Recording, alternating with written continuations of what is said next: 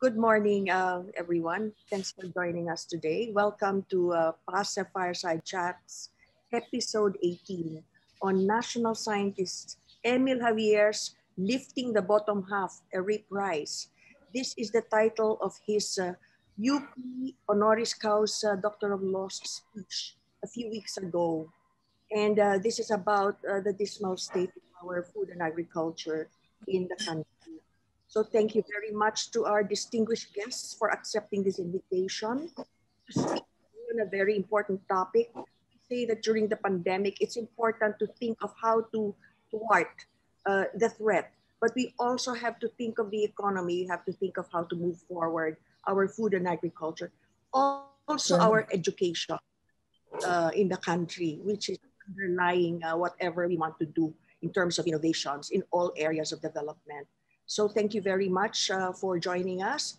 For those who want more information on PAASE, this is the Philippine American Academy of Science and Engineering, founded in the United States 40 years ago. It's composed of over 450 PhD level scientists and engineers of Philippine descent based in the Philippines, the United States, and elsewhere in the world. And we share in our goals to help improve science and technology in the country together with the NAST and the DOST and other organizations like the NRCP. And so today we are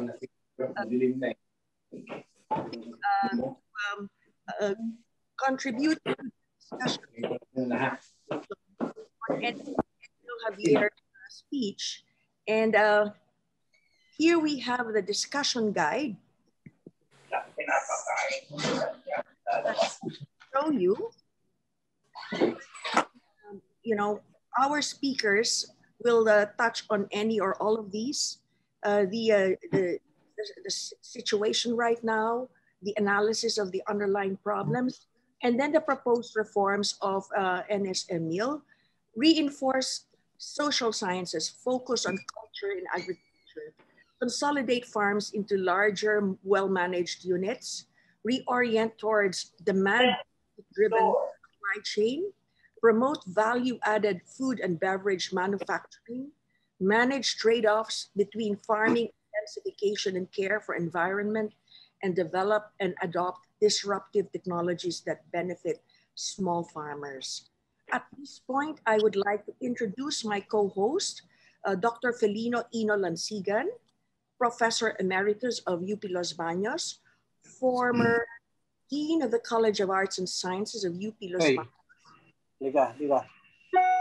and PAASE board member and chair of our Committee on Agri-Aqua Projects. Okay, so I think that Ino will do a great job of introducing our guest speakers, whom he knows very well. And we would like to request our participants to stay on mute and allow only the speaker to be unmuted. Thank you very much. Okay, thank you very much, President Giselle. Good morning, everyone. Good day, everyone. This is Ino Lansigan of UPLB and also of PAASE. I'm pleased to introduce our distinguished panel of speakers this morning's chat. Of course, no other than our national scientist, Dr. Emil Q. Javier, a national scientist of the National Academy of Technology, is also former president of NAST, so former president of the University of the Philippines system. He's just been conferred the Doctor of Laws honoris causa, UP, last March 6, 2021. Dr. Javier is also chair of the Coalition for Agriculture Modernization in the Philippines, Incorporated, or CAM, which will be presented also later today. Recently, he's been appointed advisor to the Philippine Coconut Authority Committee on the Coconut Development Roadmap. So Dr. Emil Javier will be our distinguished speaker for this morning's chat. We also have a distinguished panel of discussants. This includes Dr. Yocadio Leo Sebastian, Dr. Sebastian is the Undersecretary and also Chief of Staff at the Office of the Secretary at the Department of Agriculture. He is also former Executive Director of the Philippine Rice Research Institute of PRICE. He is also UPLB graduate. Next is Dr. Benigno Ben Pexon. Dr. Pexon is President of CAMP Incorporated. He was also founder and first president of the Biotechnology Coalition of the Philippines, and also former Vice President, Quality Assurance and Chemistry Division at the Unilab. Our third panelist is Dr. Eufemio Dong Rasco. He is academician and chair of the NAST Agricultural Sciences Division. He is also Professor Emeritus and former Chancellor of UP Mindanao.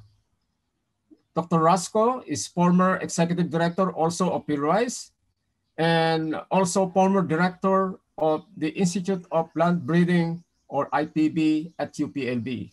So we really have a distinguished panel of speakers for this morning. And we also have our invited participants in this morning chat to share us their ideas and thoughts regarding the issues besetting us as far as agriculture and food. So at this point, may we call on the first speaker who will introduce CAMP. May we call on Dr. Ben Pexon to present the CAMP Incorporated. Hello. Hello.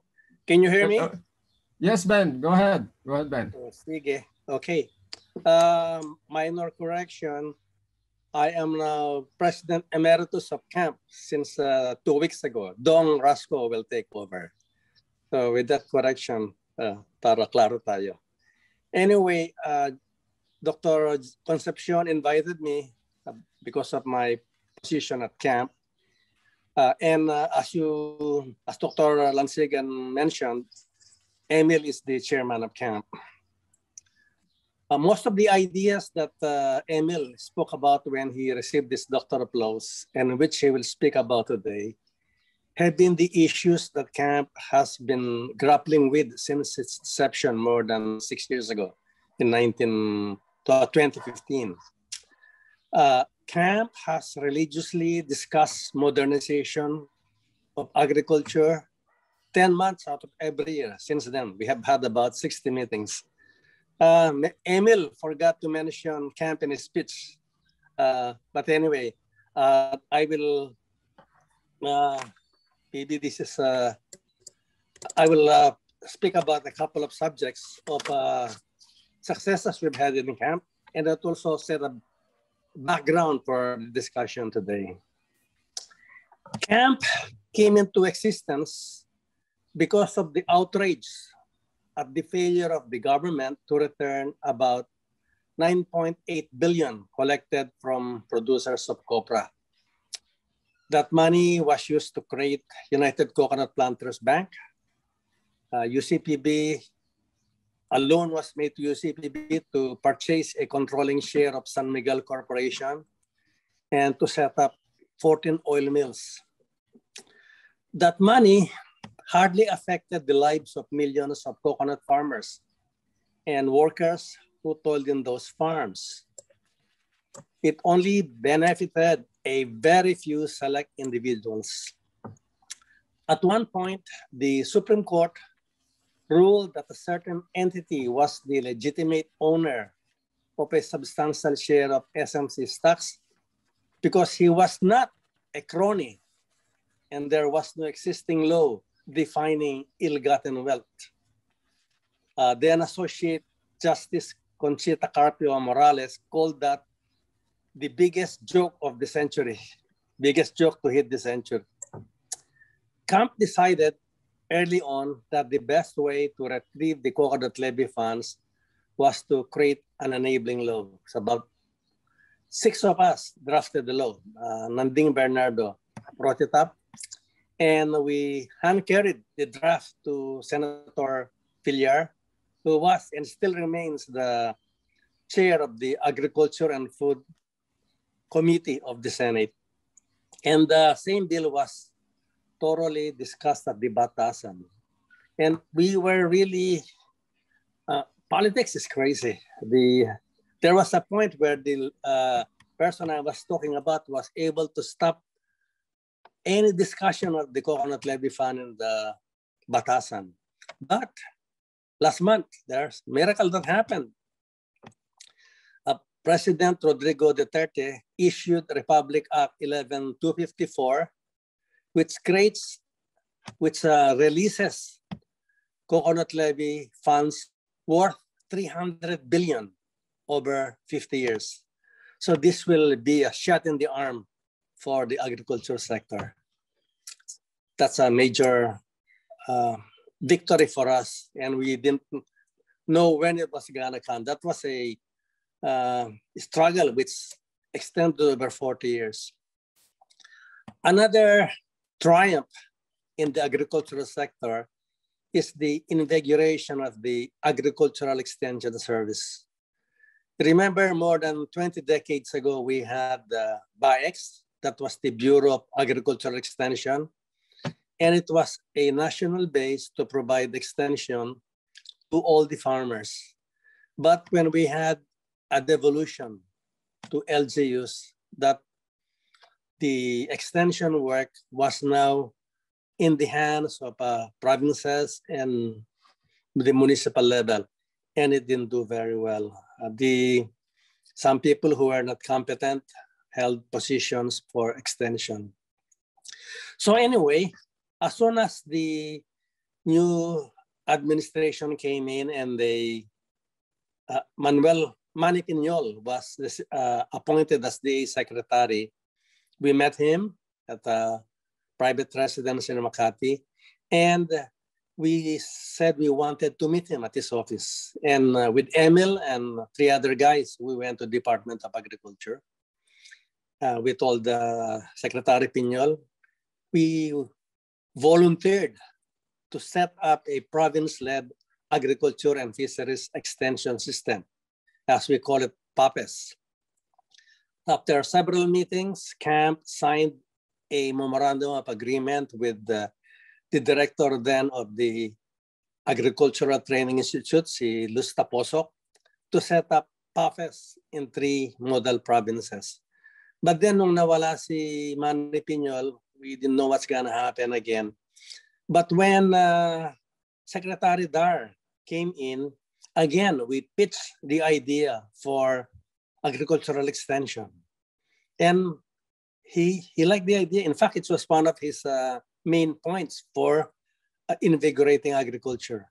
And last November, if I remember correctly, Leo Sebastian might correct me, he signed a special order creating a technical working group to institutionalize PAASE in the Department of Agriculture. And there is, more important, there's a budget for it now. So it's a major component of DA now. So we will have agricultural extension in the 15 regions of the country.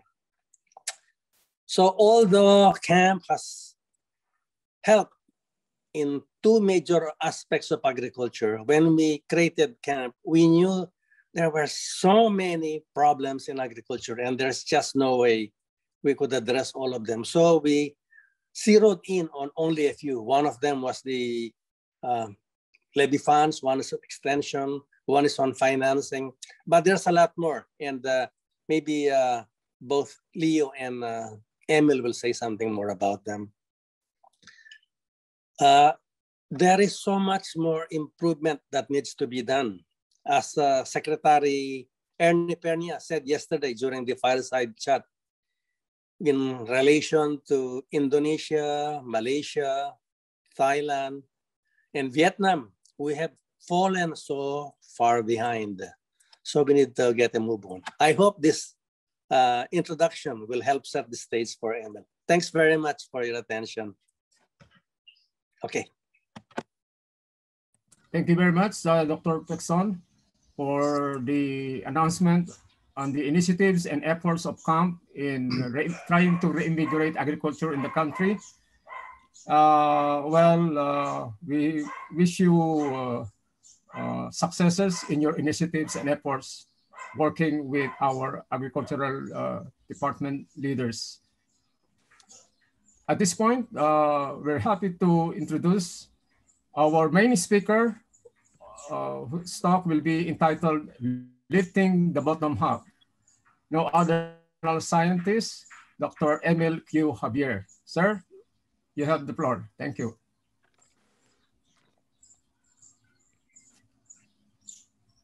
Good morning.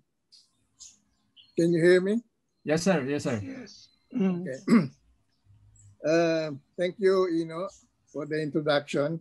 But let me reiterate that there's a mistake in my description. I'm not chairman of the group crafting the coconut industry roadmap. I'm just one of the advisors. Well,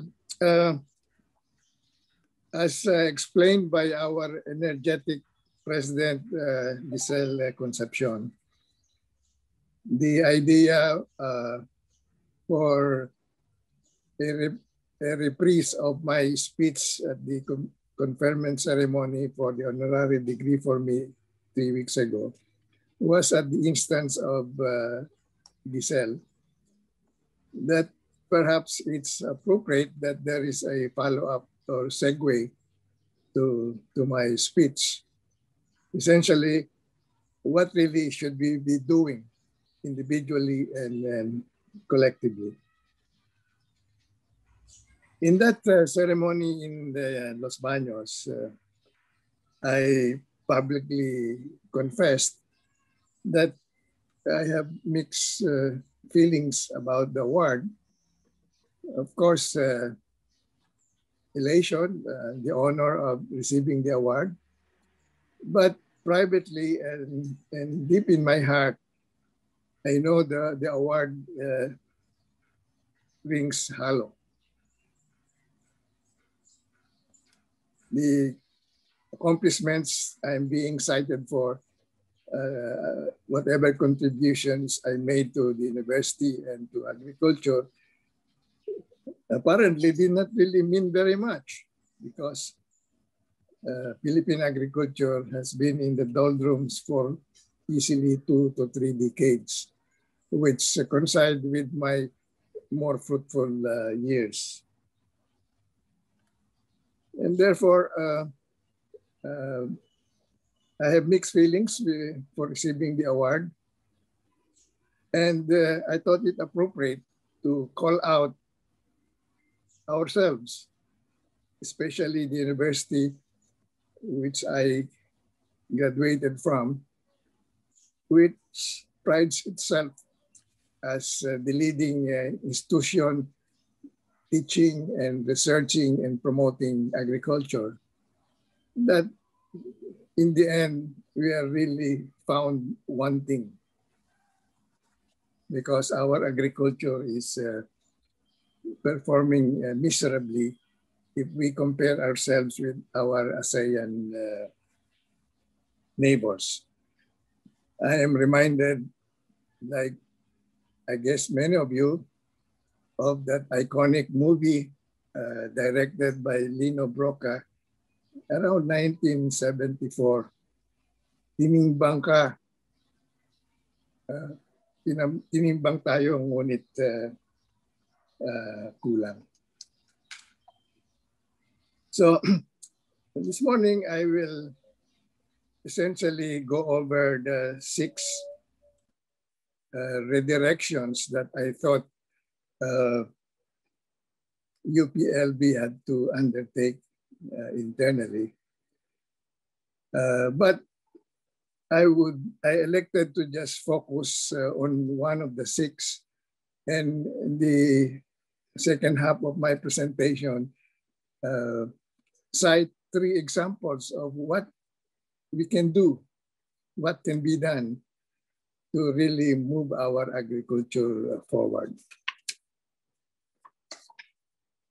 The evidence for the lack of performance of Philippine agriculture is starkly demonstrated in our national statistics.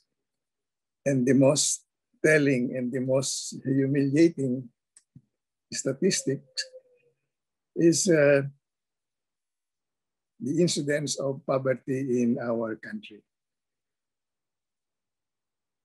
If you compare ourselves with the 4 other major ASEAN countries, our poverty figures are really very embarrassing. Our poverty incidence is about 26% in 2015, which was more than double of Thailand, Indonesia, and Vietnam, and certainly very, very far from Malaysia.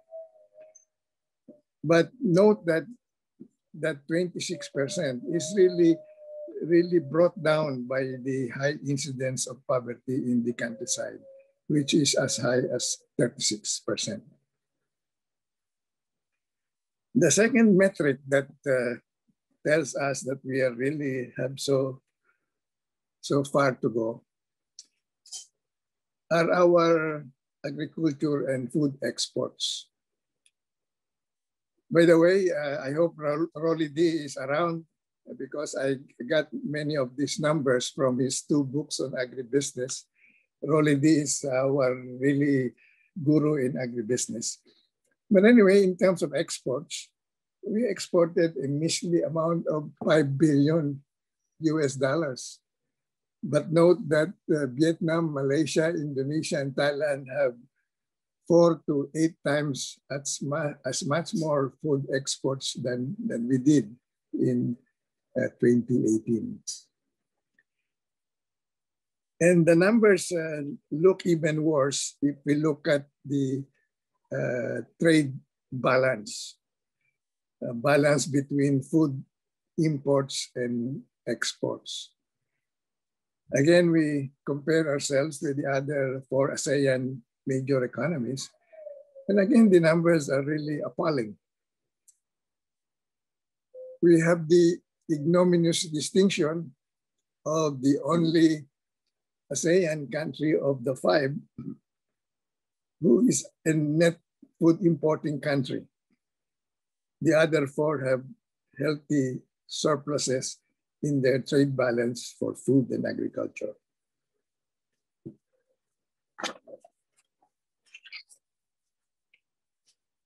The message I really tried to bring across was relating the underperformance of Philippine agriculture with the institutions that have to do with advancing agriculture.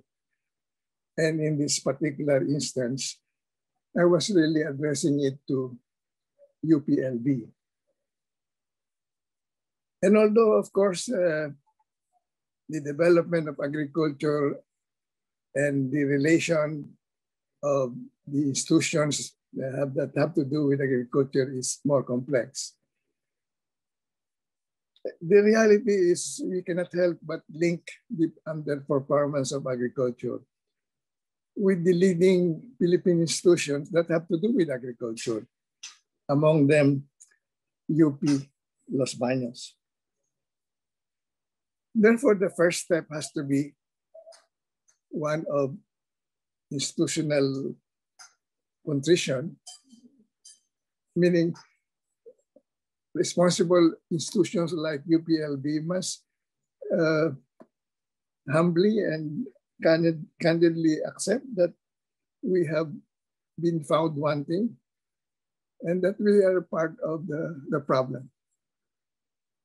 So if we were to turn things around, it's only incumbent upon institutions like UPLB to accept responsibility for part of the failure and resolve to move on.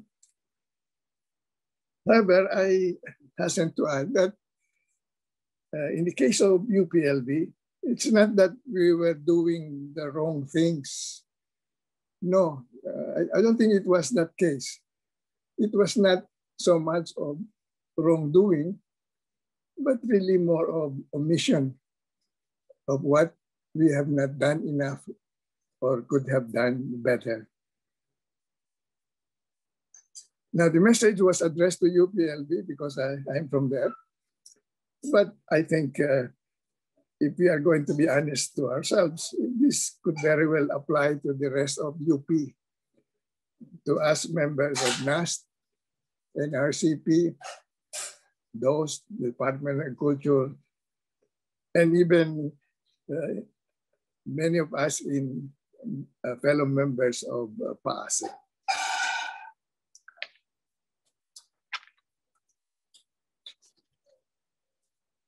So the message I tried to bring across, to call out the UPLB and similar institutions, is that we can do better. Not that we are a Superman, that we can really on our own really turn things around, but certainly we could do so much to help agriculture to move forward. But I think it's important that we recognize that the generalization that the Philippine agriculture is performing dismally is correct, but not the complete story. Because agriculture in the Philippines, like the other countries, I suppose, consists of two halves. On one hand, you have the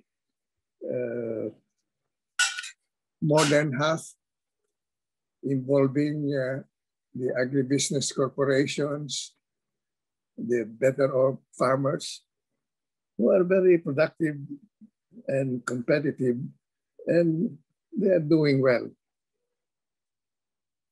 But there is that second half, the struggling bottom half of the world of small farmers who have limited access to technology, inputs, credits, and markets. I think to some extent, UPLB can pat itself in the back and say that we have done well. We have done well for the top half. For example, in our case in plant breeding, we now have a very vibrant seed industry in the country. And practically most of the senior breeders of those seed companies came from Los Baños. So in a way, we have done well for that top half. So the question and the challenge is, what do we do better? What do we do more to lift the bottom half?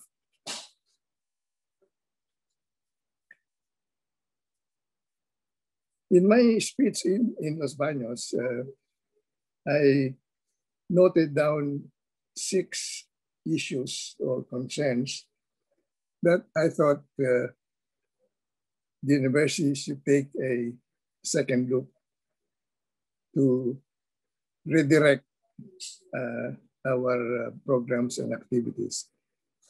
And at this point, let me commend Ben Pexon for calling attention about camp.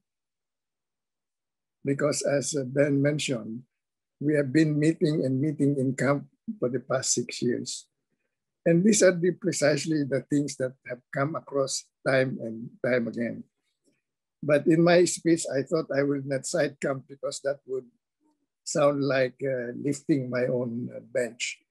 But really, these are the 6 redirections that we got to do in agriculture to move our agriculture forward, to make it more productive, more competitive, and most importantly, to help the bottom half of our sector.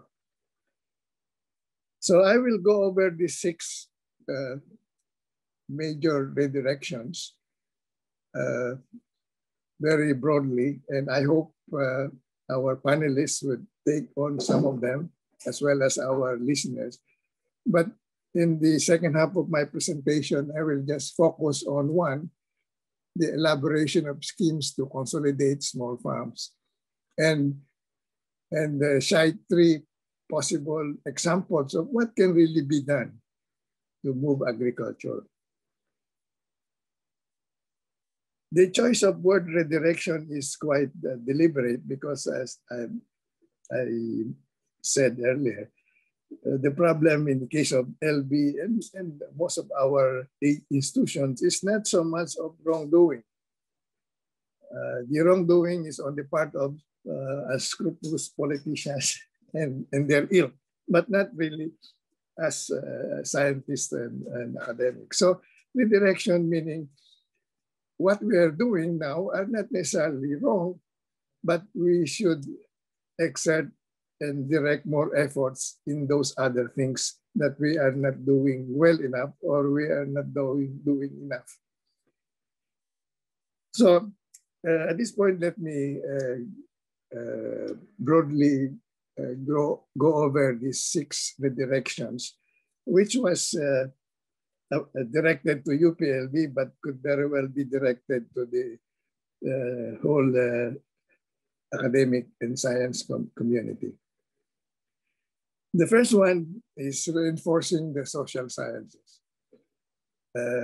This was prompted by the observation of many, not just myself, that most of our problems in agriculture really has less to do with the agriculture part, but more of the cultural dimensions. The social factors, economic factors, political factors, social conflict, and governance. Unfortunately, this is a reflection of the history of UP Los Baños, because Los Baños from the very beginning was known for the natural sciences and the practical arts, and not so much on the social sciences. And I recall 40 years ago when I became the second chancellor of Los Baños, the late national scientist Helia Castillo wrote an article with the title UPLB Social Scientists, Second-Class Citizens in a First-Class University, as a subtle reminder from Helia that as the new chancellor of Los Baños, that was one of my obligations. Unfortunately, we have not really gone very far. And I think it's timely that we really put more effort in the social sciences in the academia, at least in UP Los Baños. The second redirection is my observation, and I guess for many of us, that really most of the constraints, not all, but many of the constraints that we have in agriculture has to do with or associated with small fragmented land holdings, which constitute the bulk of our agriculture. And therefore, it's incumbent on us to elaborate on the various modalities of consolidating and clustering our small farms into larger, more economical units. The third direction has to do with the increasing emphasis on the markets, as well as planning for supply chains and programs. Again, this is a part of the history of Los Baños. Los Baños always had been known for our competence in the development of component technologies, but not so much of systems, much less supply chains, or going all the way to markets and exports. The fourth direction has to do with the value adding and food and beverage manufacturing. Again, this is reflective of the history of Los Baños and maybe the whole of Department of Agriculture as well. Most of our efforts have been in primary production, in primary agriculture, which constitutes about 8% of our GDP. And we tend to gloss over the bigger elephant in the room, which is food and beverage manufacturing, which together account for 27%, including the logistics, 27% of our GDP. This is where we have not done as well. If you look at supermarkets in the US, you find all these products from Thailand in food and beverage, and how well they have done in processing, packaging, marketing, and promotion. It's not that we didn't have our own food science department at UPLB. We had that very, very early on. But we have, I guess we have not done enough, including post-harvest. So we have done some, but we should be doing more in value adding, food processing, and manufacturing. The fifth consideration is the increasing stress on the environment by intensification of farming. This is particularly true for us because our land people ratio is quite narrow. We have only so many hectares or square meters of farmland for every Filipino, and that number is getting smaller and smaller. So we have no choice but to further intensify farming. And inevitably, that intensification of farming will put increasing pressure on biodiversity, on water resources, usage and pollution, as well as soil losses and particularly soil erosion. And finally, precision agriculture and all these new disrupting technologies. We have genomics, robots now, drones, all kinds of sensors, analytics, big data analytics, bioinformatics, and now the Internet of Things, digitalization, and so forth and so on.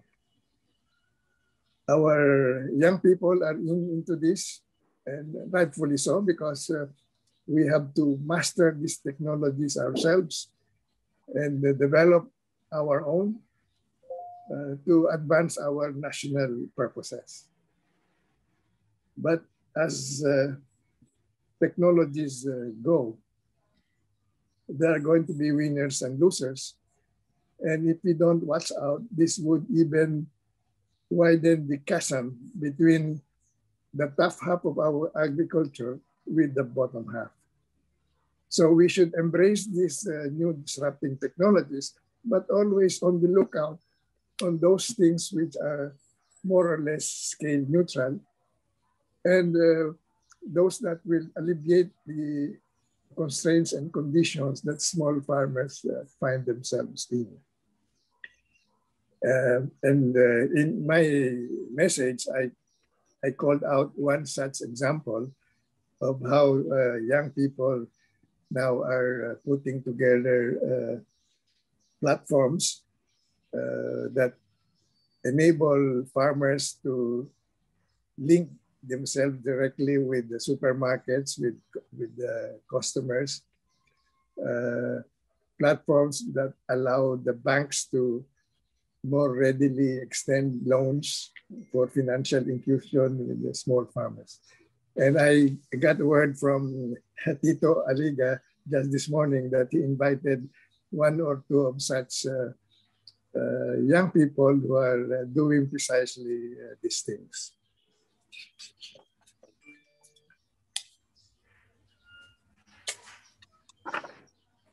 So for the rest of my my presentation, I will just, I said, just focus on number 2, because I am persuaded that among the many things that we need to do in agriculture to make our agriculture more productive, competitive, but most importantly, help the poorer ones, meaning lifting the bottom half, is to address the constraints that go with small fragmented land holdings.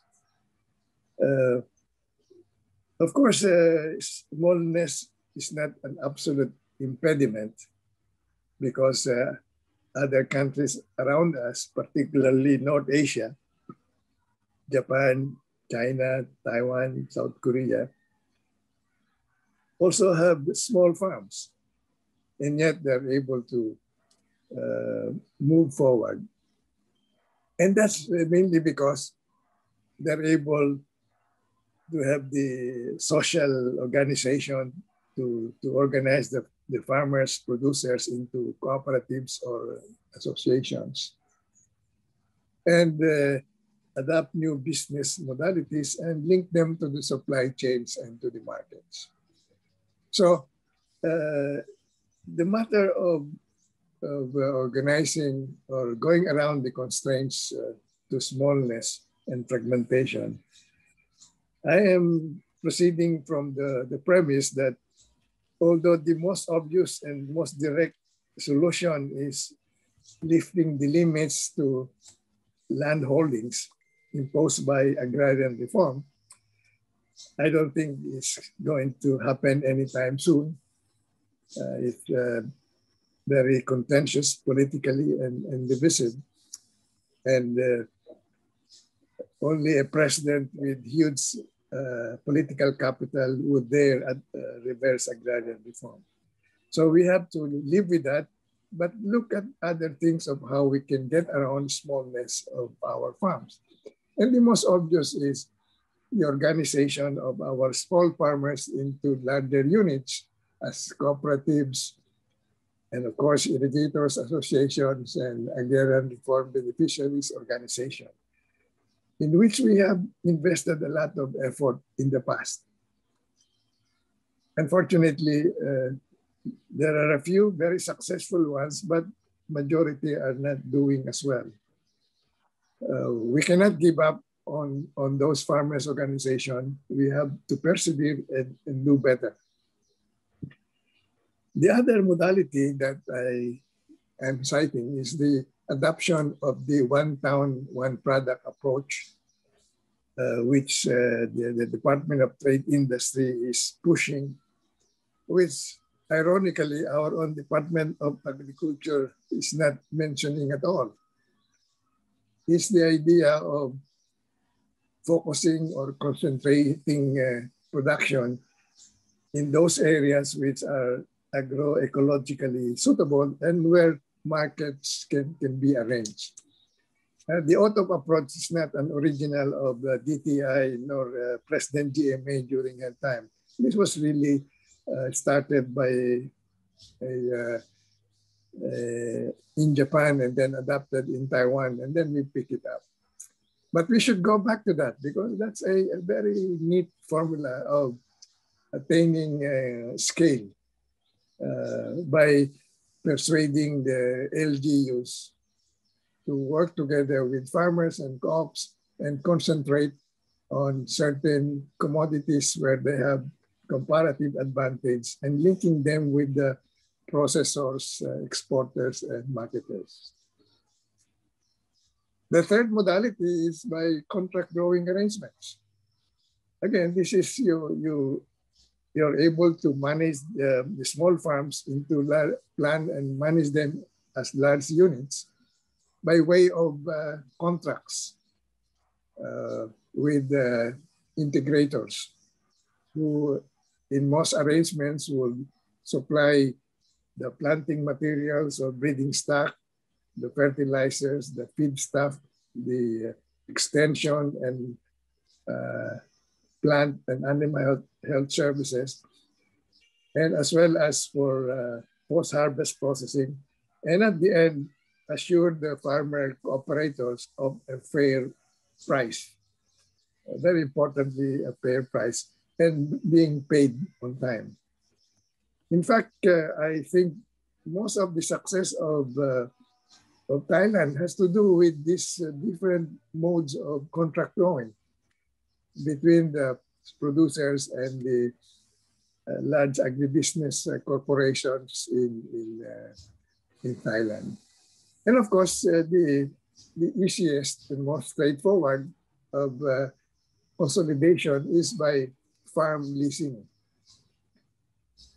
This is the simplest, but and other in some cases the farmers will take it as the best choice. But by and large, straight farm leasing is often the least profitable arrangement to farmer owners. So in the final minutes of my presentation, allow me to give 3 examples of what we can do better. I think we should spare ourselves on the usual approach of plugging ourselves of how badly we are doing and who to blame and so forth and so on. But we fall short of what do we do? What can we do together? So in the last few minutes, I'll give 3 examples. And there are many more because I know some our panelists are aware of many other ways of doing things. So for my purposes, I will just elaborate on 3 discrete examples of what we can do as far as going around the constraints of smallness and fragmentation of our lands. I will cite the potential of the 4,000 plus irrigators associations, which we have organized through the National Irrigation Administration. And the second is the appeal and challenge to agribusiness, supermarkets, and captains of industry to inject life into our co-ops, IAs, and agrarian reform beneficiaries. Unfortunately, the development and promotion of co-ops is with government. Unfortunately, most of the efforts have been more of regulation rather than business promotion. And I guess the people who knows business development and promotion best are the guys from the private sector.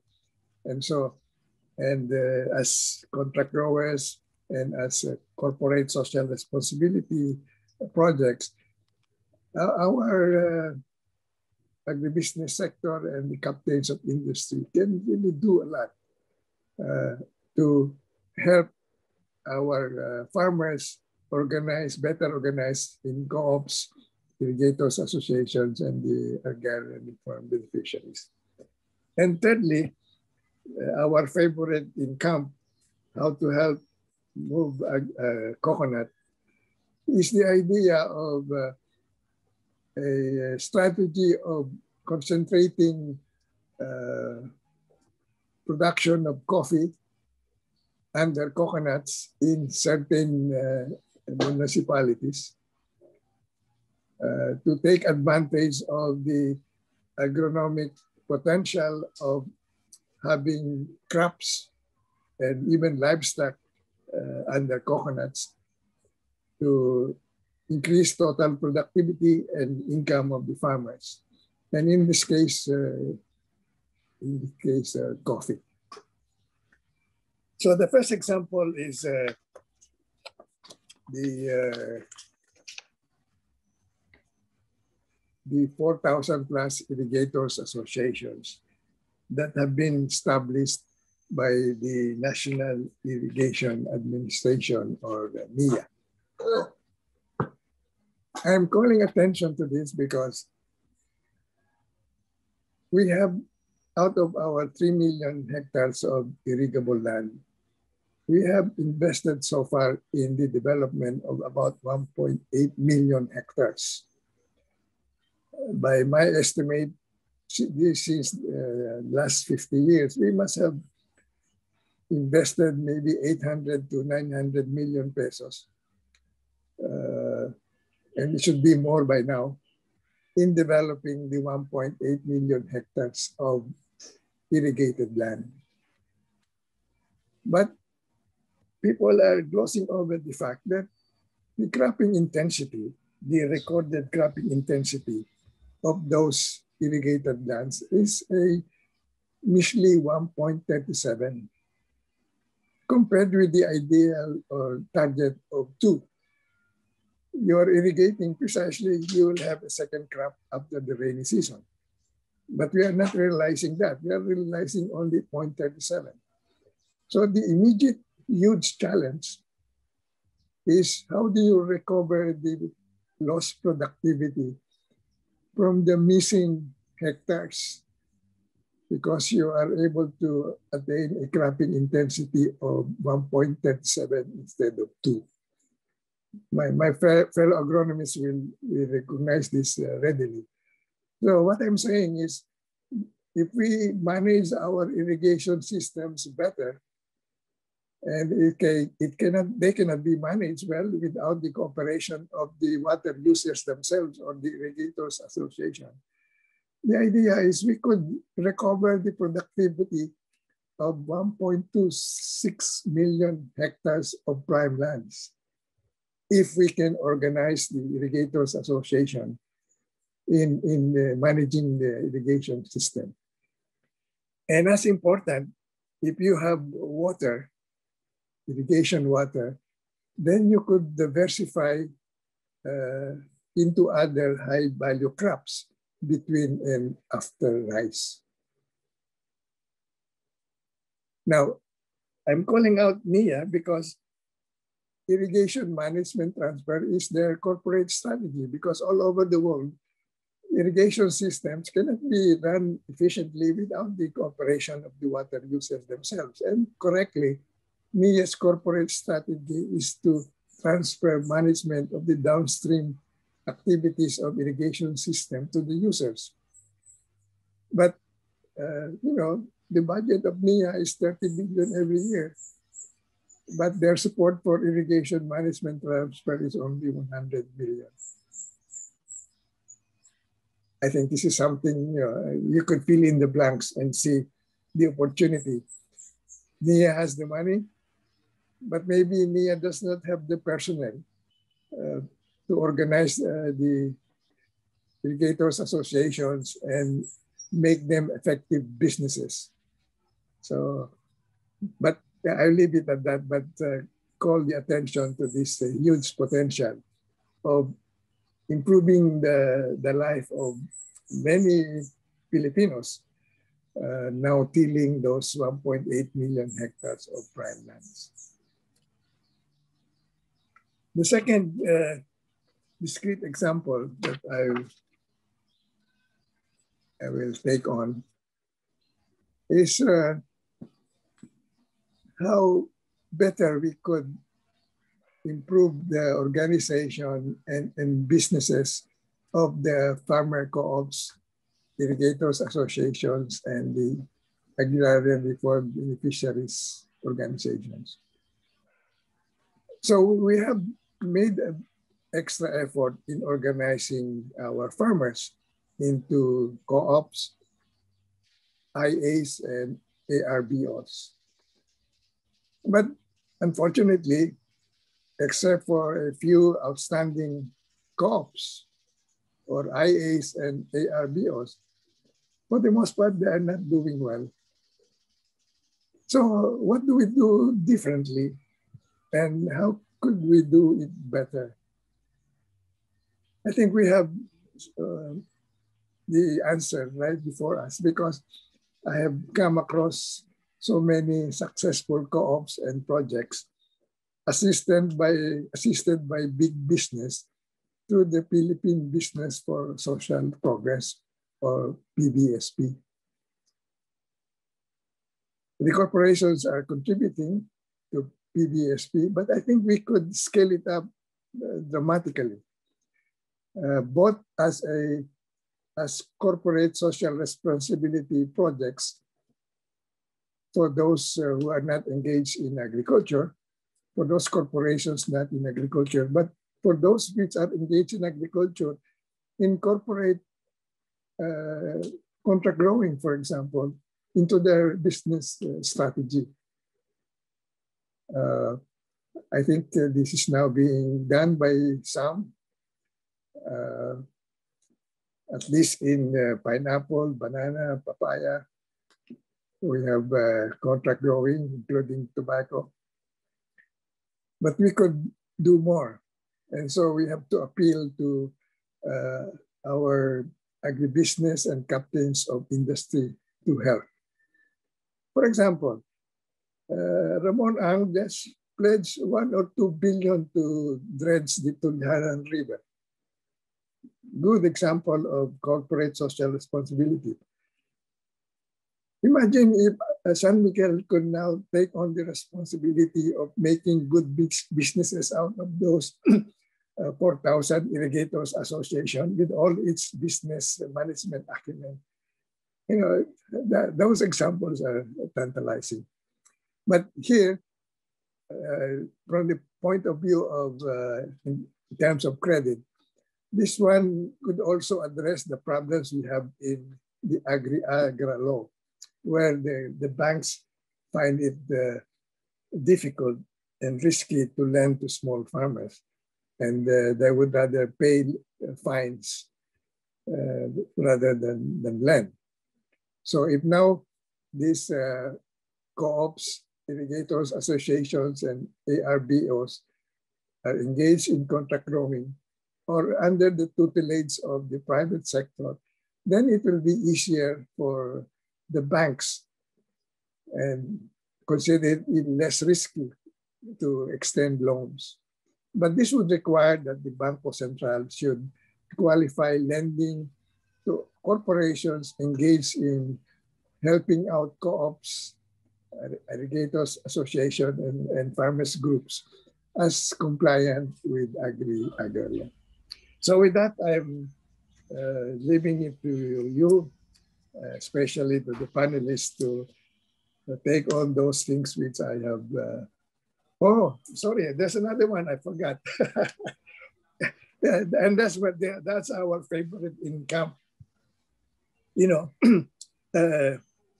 coconut farmers have not been doing well all these years. The primary productivity of coconut is low, and the market, the coconut oil is a minority player in the world vegetable oil market. But there are ways of improving our competitiveness and income of farmers. And one of them is by intercropping, because there's so much sunlight filtering between the canopy of coconuts that can support crops, forages, and livestock.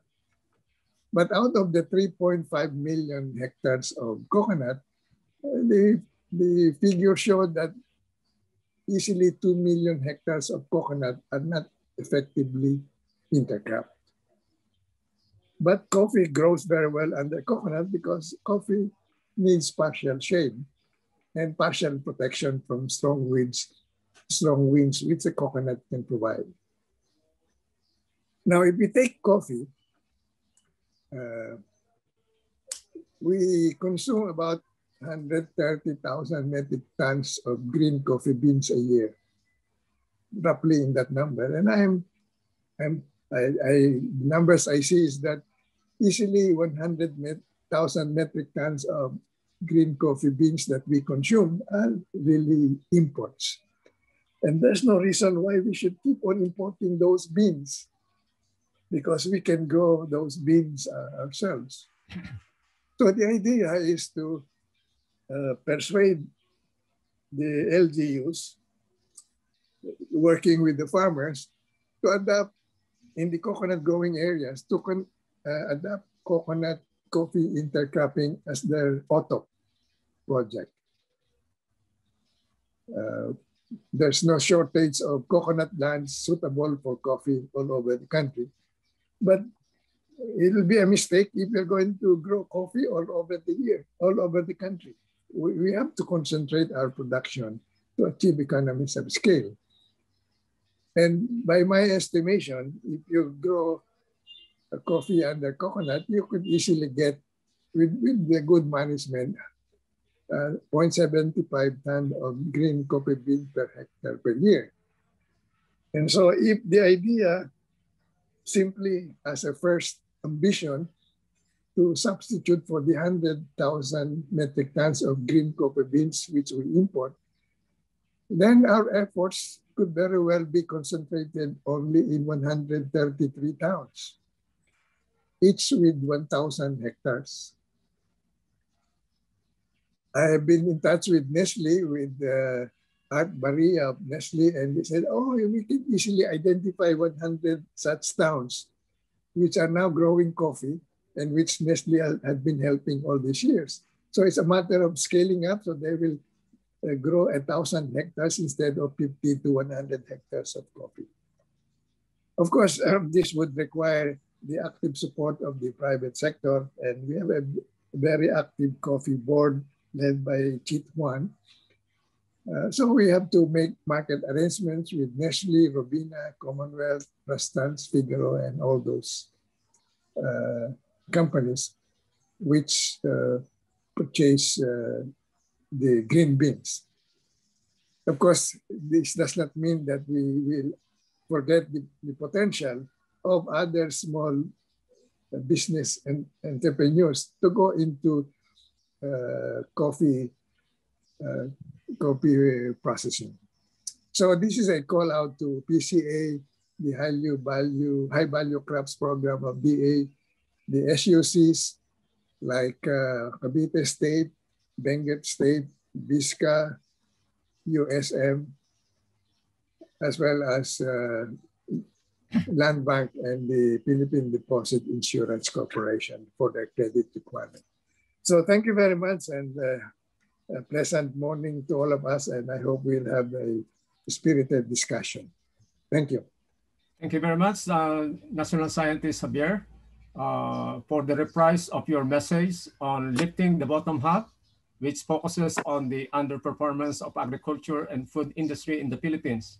Dr. Javier noted and also elaborated on 6 reforms, or he called redirections, to move agriculture forward. In his message, he also indicated that this message is probably an institutional contrition addressed to UPLB as an institution, and also perhaps to the Department of Agriculture and those in the agriculture sector. So we are happy to have invited 2 distinguished speakers who are both UPLB alumni and also both working or who have been executive director of PILRISE, and one of them with now leading the Department of Agriculture. May we call on Dr. Leo Sebastian, Undersecretary and Chief of Staff of the DA Secretary, Department of Agriculture, for his comments. Thank you, thank you, Giselle. And of course, thank you, Dr. Emil Javier, Dr. EQJ.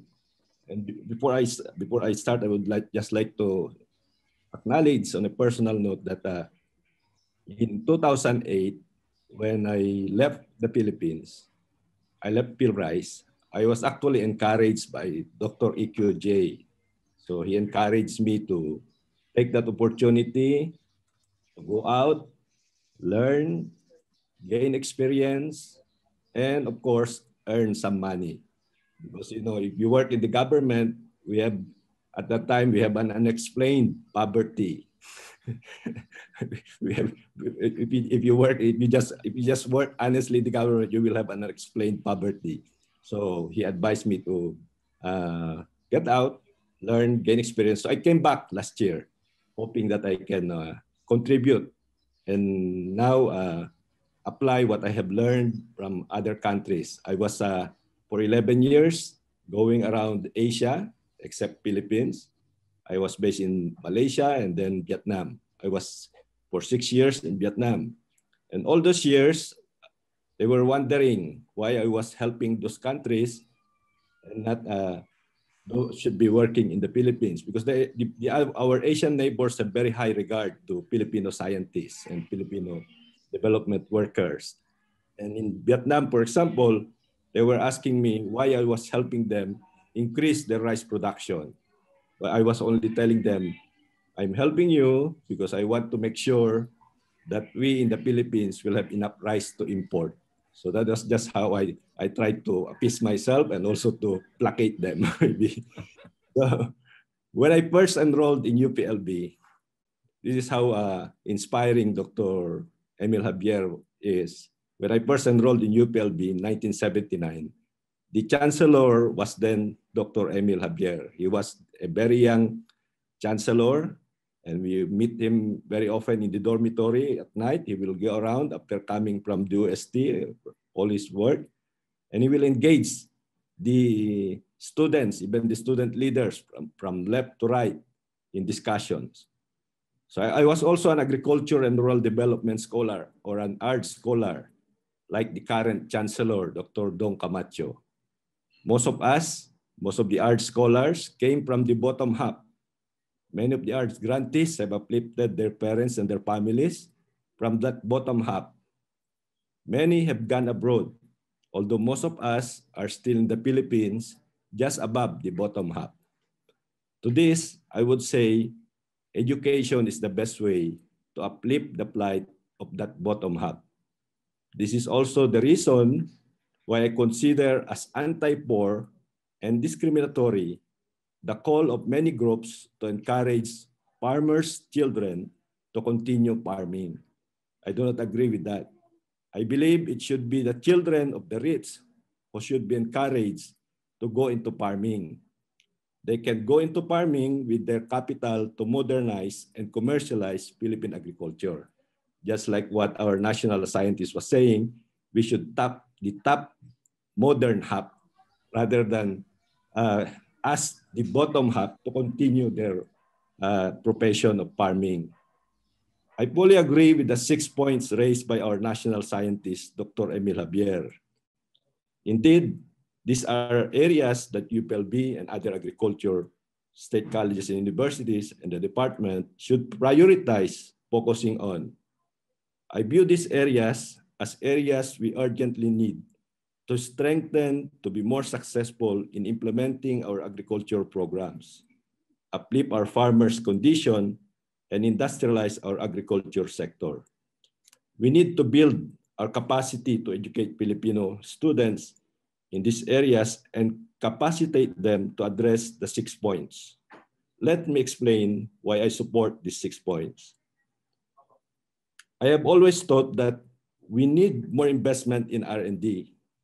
Indeed, we have seen studies after studies how we have underinvested in R&D. We need to create more innovations. I believe that before I left the Philippines in 2008. I still believe it, but it has changed significantly. I now think that it is not only the lack of R&D innovation that we are falling behind. We have failed miserably in scaling many of our innovations to benefit our farmers and our agriculture sector. I think that is one of our big failing. And I think Dr. Javier has also elaborated on it a lot of ways. But I would like to explain my point. We have many good innovations, but many of these innovations have not reached scale beyond a few hundred farmers or a few thousand hectares. I have seen, for example, many of our innovations being scaled in millions of hectares in Vietnam, or millions of hectares in Malaysia, or in Thailand. But in the Philippines, we can only reach a few hundred farmers or a few thousand hectares. We fail because of any of the following. We fail to understand the actual farmers' needs. We assume that they need what we have developed. We have scientists who are very proud of what they have accomplished, but they fail to relate with the needs of the farmers.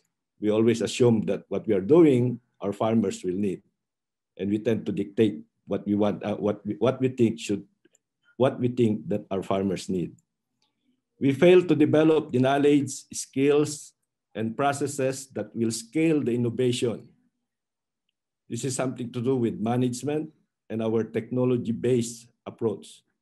We think that scaling is doing one model multiplied X times.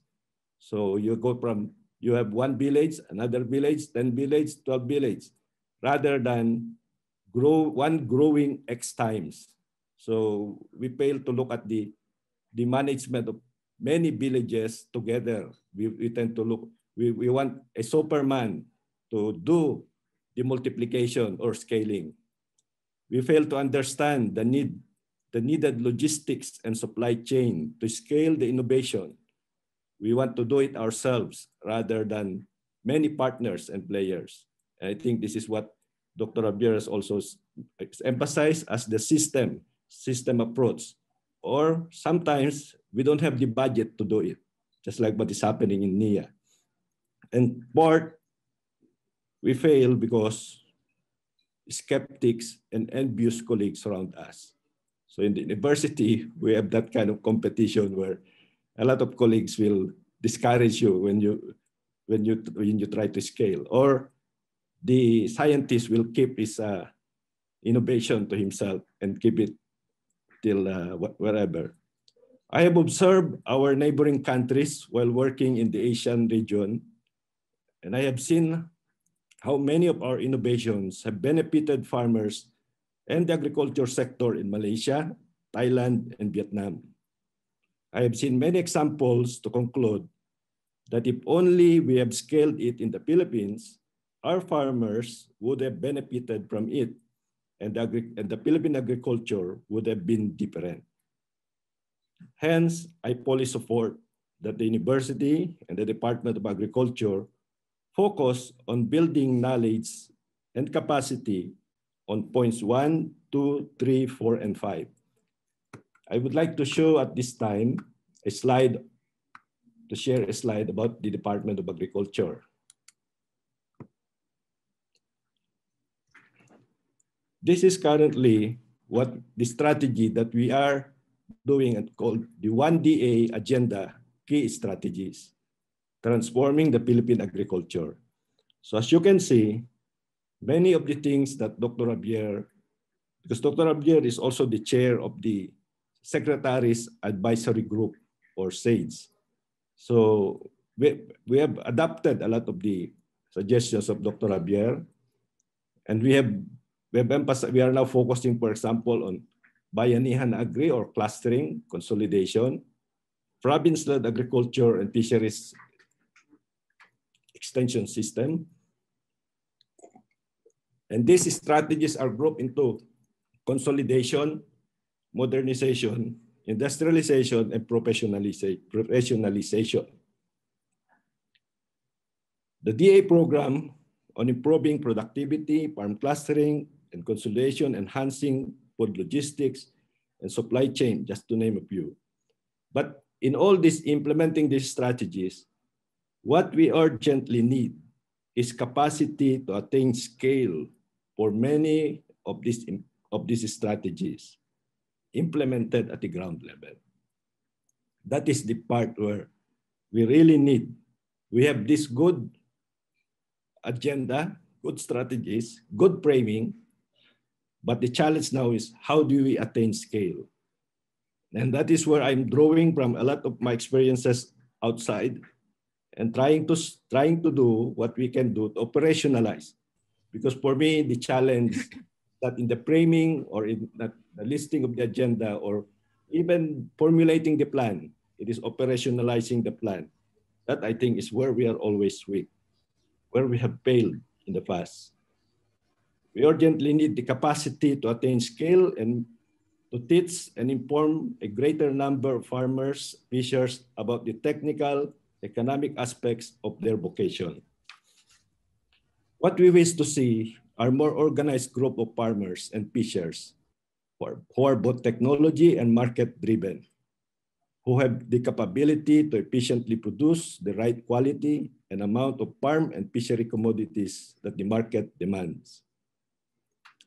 On number 6 of Dr.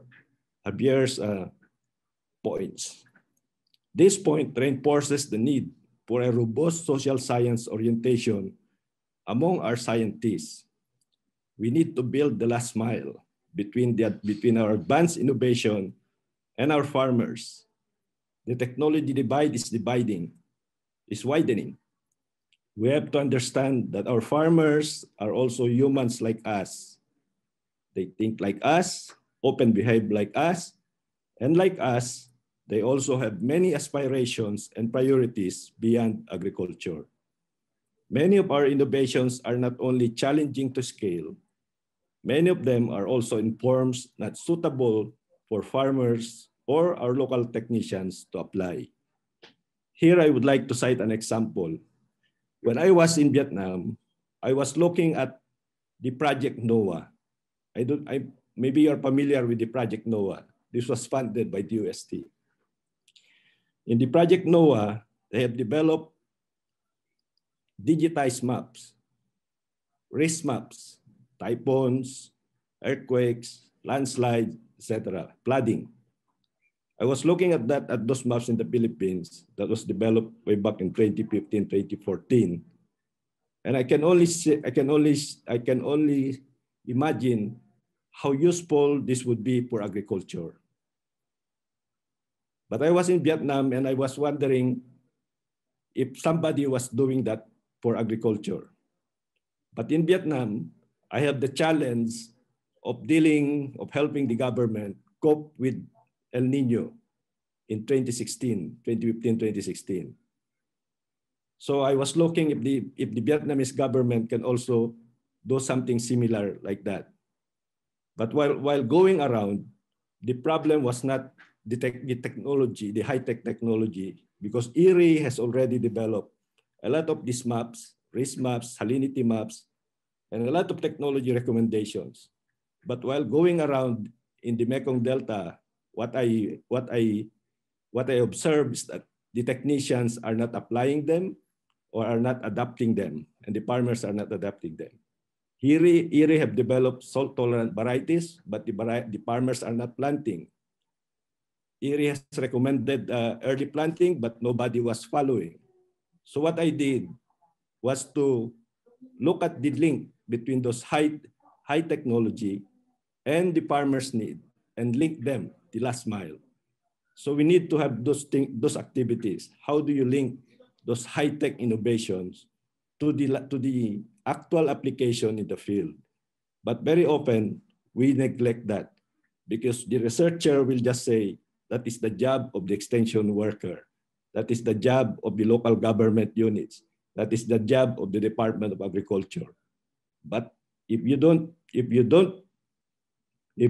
build the ownership of that output so that it can be carried to the farmers, it will not just go down or trickle down.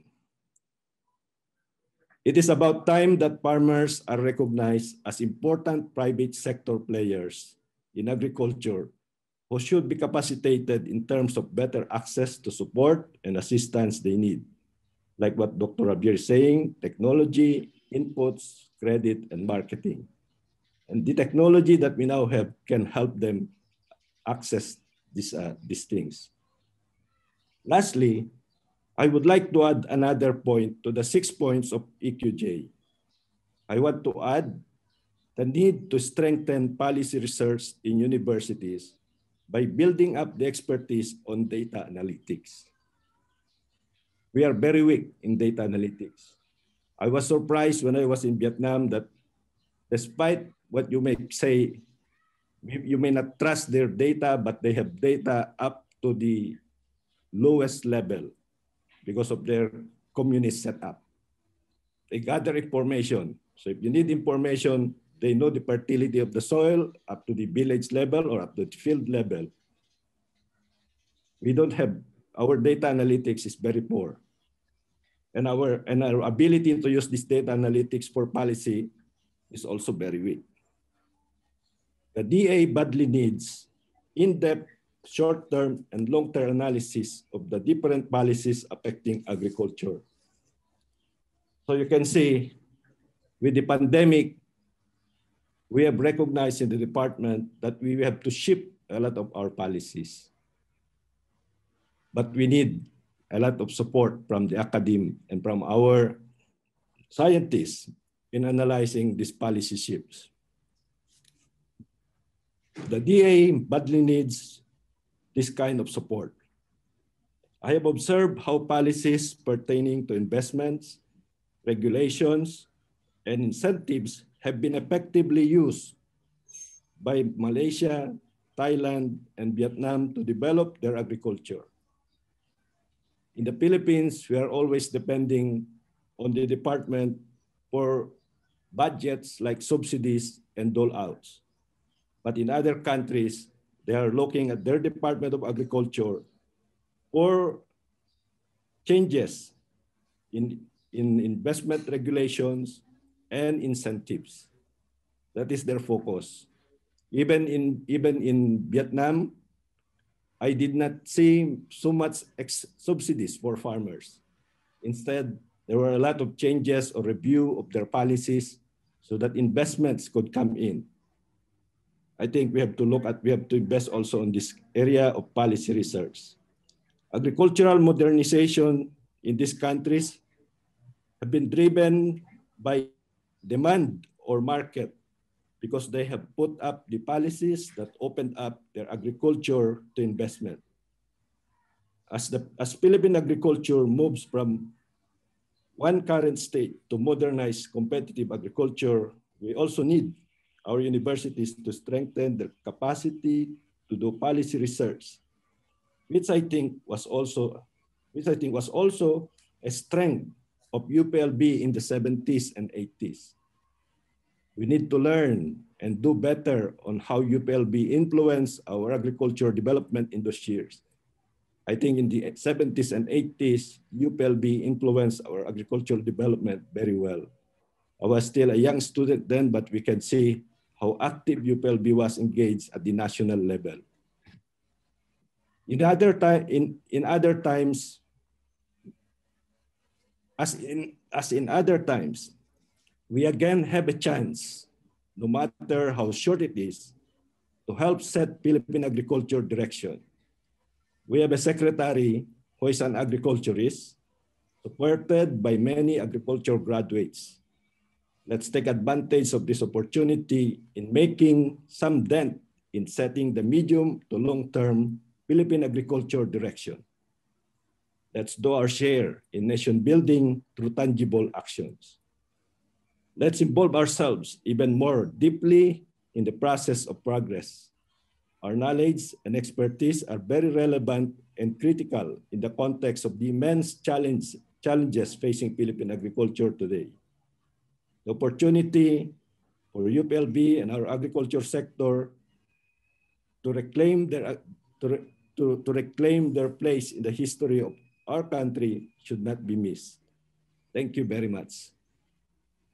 Thank you very much, Yusek Leo. Thank you for your comments on the 6 reform directions needed to move our agriculture forward.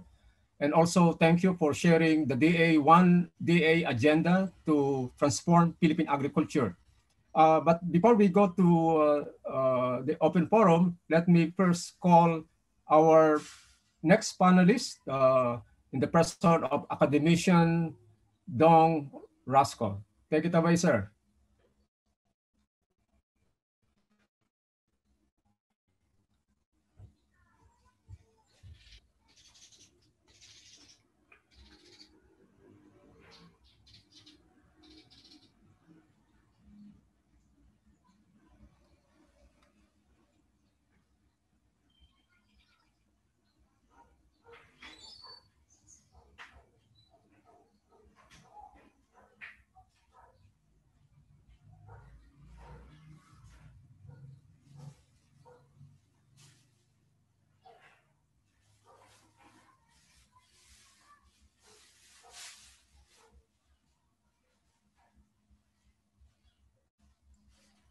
Okay, I'm having problems with the screen sharing. Let me try it again.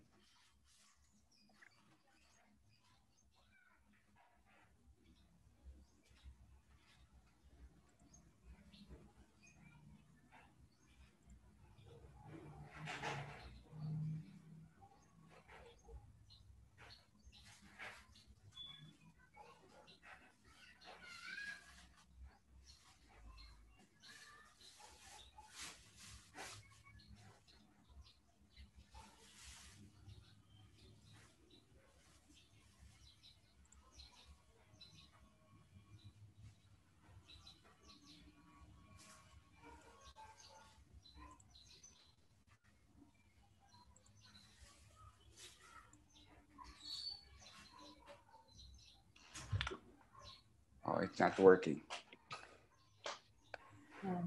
Uh-huh. Did you enter the full screen? Now we see it, Dong. Now we see it. Please enter the full screen. Click on share screen. And then enter the full Share. rather than.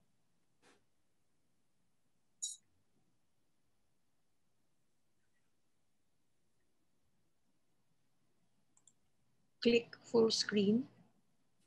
Enter full screen.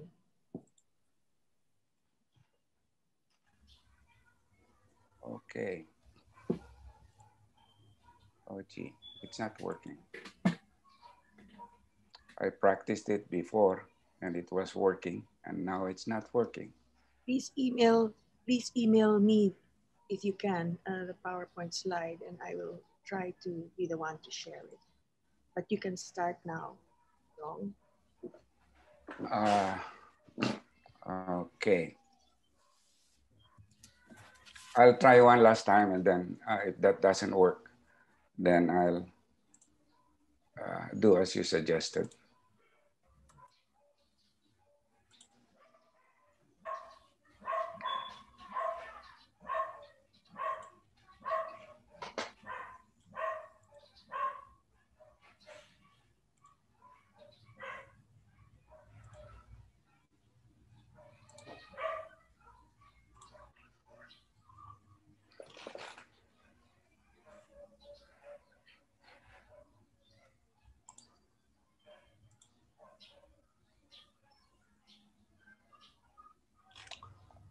Okay, I hope you can see this.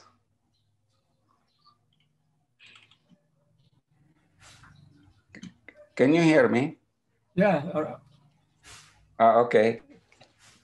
Go ahead, please. Well, first, thank you, Dr. Lansigan, for the introduction.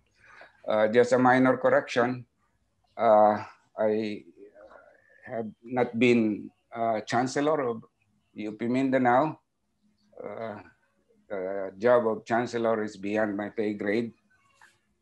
I'd be happy to be referred to as Professor Emeritus with a much lesser pay grade, with a take-home pay of 0.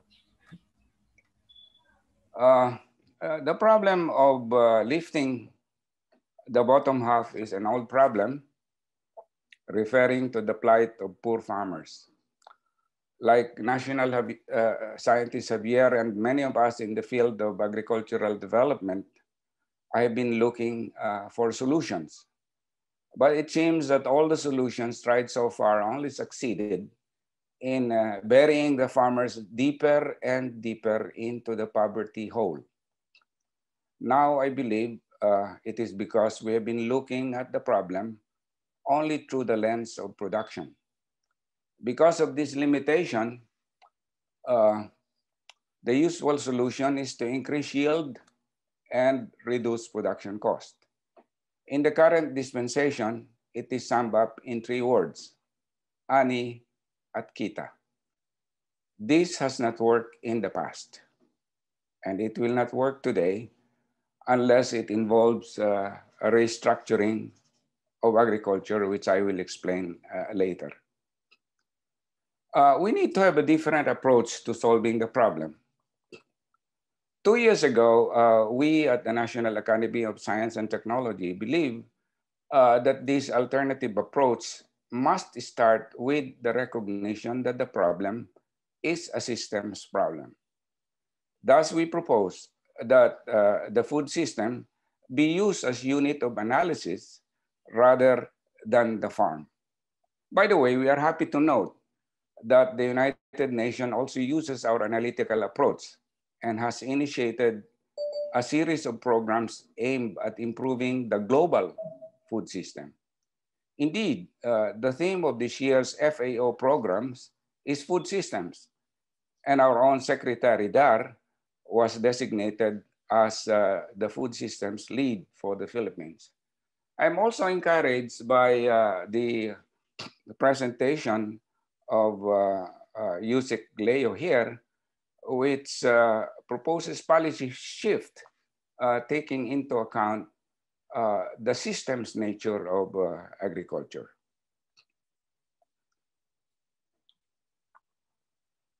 Through the food systems analysis, we found that the problem is more than just the farmer remaining poor or indeed becoming poorer even as more money is poured repeatedly into agricultural development. Worse, consumers are also dying of chronic diseases. This is because the food that the modern food industry is producing is dictated not by consumer health, but by price, convenience, and taste. All of these are achieved by processing, which means eliminating the nutritious parts of the grain in the case of rice and wheat so that they do not spoil easily during transport and handling from production areas that have comparative advantage to cities that are far away. Taste is achieved by using a lot of sugar and salt in manufacturing of processed food products. Convenience is achieved through fast food restaurants where unhealthy oil is used and reused to make the popular fried chicken because it is cheaper. All of this constitute a recipe for diabetes, high blood pressure, strokes, and heart attack, which are the leading causes of mortality today. The environment also suffers from resource depletion, pollution, and climate change. This is because the food commodities and production systems used by the modern food industry are wasteful of water, soil, and energy. It also pollutes soil and water and contributes to biodiversity loss. The problem is more serious than most of us are willing to admit. We have a seriously dysfunctional food system. So how do we correct the dysfunctional food system? We have defined the full strategy in the document Feeding Metro Manila in 2050. It is a document prepared by a multi-sectoral team of 15 organizations, including farmers, universities, the private sector, and research organizations such as Fireside.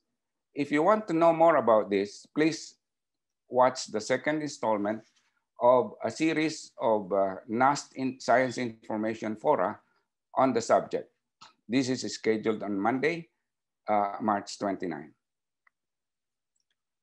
The good news is that the trigger for solving the problem is very simple and entirely within our control.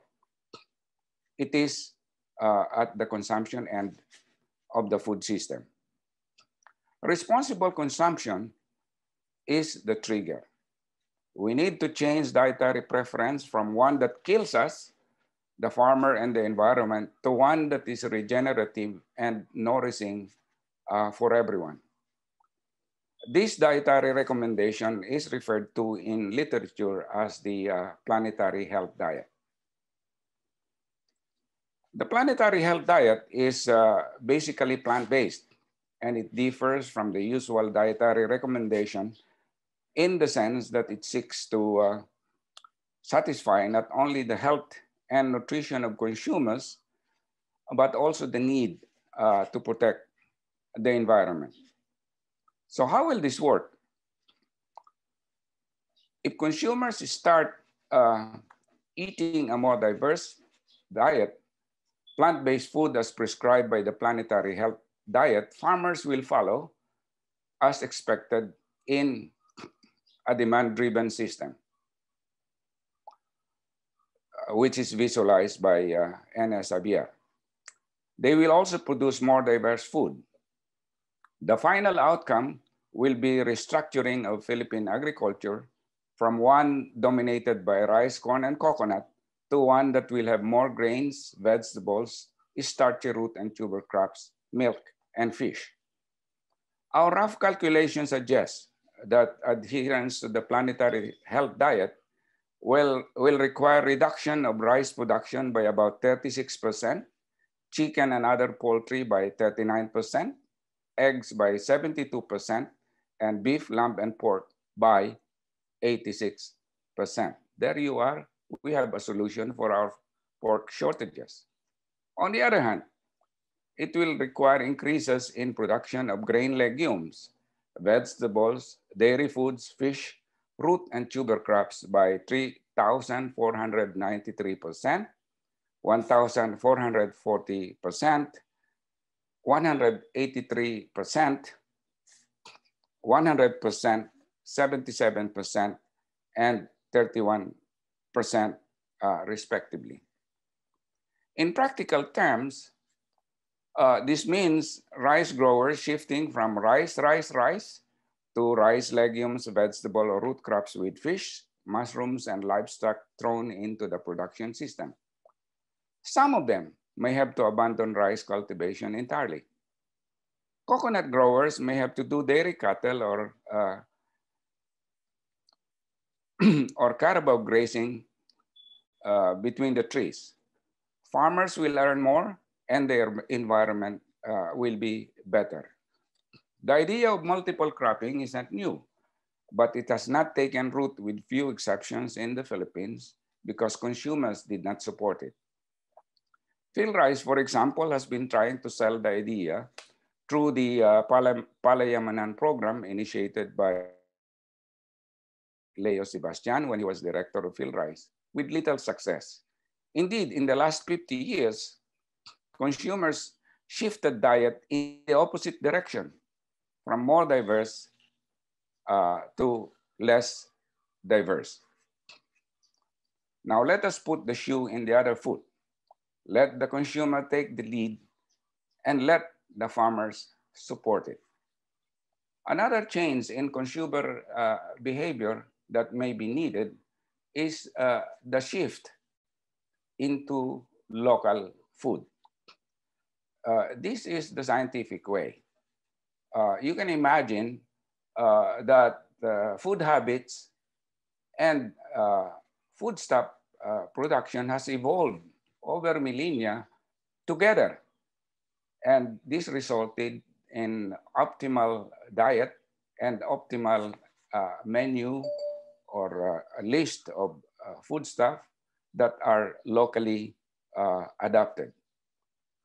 If we shift to local food, then this is an assurance of the diversity because the Philippines has a diverse climate and geography, and the local food is equally diverse. Thus, Ilocano diet is different from diet in Pampanga. By the way, I may note here that local foods such as insects, which are favorites in Pampanga, insects are very efficient converter of feed. The ratio is about 1 kilo of feed to 1 kilo of body mass. Compare this with our popular food, the most efficient of which is chicken, and the conversion ratio is 3:1. Fish is competing very well with a ratio of 1:1.5. But fish is something that we should eat more because of our archipelagic nature. It's more common everywhere in the Philippines. So shifting behavioral change and among consumers is the best way of lifting our farmers out of poverty. If our consumers local food, then the farmers can produce them. We can save maybe up to 700 billion peso in terms of import, and this will go to the local farmers. But shifting food preference and achieving greater diversity in the farms is a long-term process. In the NAST vision, we need one generation of Filipinos or 30 years to achieve this objective. So what is doable in the near term? It is giving the farmer a greater share of the consumer peso. The problem is best illustrated in the case of coffee. In this example, the coffee producer gets only $7 out of $2.17 per cup of coffee that the consumers spend at the retail level. Clearly, as this figure shows, money is made not in producing coffee, but in processing and selling it. If you want to lift the farmer out of poverty, he must get a bigger share of the consumer peso. So how do we give the farmer a greater share of the consumer peso? Two things. First is involvement of farmers in value adding. Sell the finished product instead of raw materials. I'm happy to note that there are initiatives by government agencies in this direction. Notably, DOST's Food Innovation Centers, which provides facilities and technology for processing by small growers. And lately, the Department of Agriculture's concept of agribusiness corridors and the initiative to put up cold stores for perishable products such as fish. The cold stores are essential not only to reduce waste by spoilage, but also to give the small farmer or fisher folk bargaining power. He does not have to worry that his produce will spoil while in the process of bargaining with the trader. We need more of these facilities. And as Yusek Leo pointed out, scale is the key for impact. Second is direct selling. This got a boost from the pandemic, and we can only hope that the trend continues with support from the government in terms of establishing the logistical and digital infrastructure needed and regulations that will ensure food safety, among other requirements. The system can only be sustained if it demonstrates reliability, safety, and traceability. There is a lot to be done in this direction, but fortunately, the technological tools are available. Blockchain, artificial intelligence, digital payments, among others.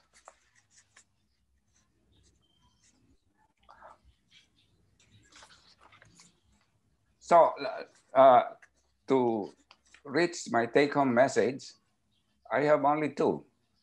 In the long term, responsible consumption is the key. And fortunately, it is within our control. It is the consumer's ball game. And to do this, we must adopt the planetary health diet. And second, eat local food. In the short term, we need to give farmers a greater share of the consumer peso. The government and a private sector with a conscience can help. Thank you very much and good morning to everyone. Thank you very much, Academician Dong, for your comments. Okay, I'm sure there are a lot of questions now to our distinguished guest speaker and also our panelists. If you have a question, please, you may write it down in the chat, or you can indicate in the reaction. You can raise your hand if you want to be recognized and ask your questions personally. Any questions?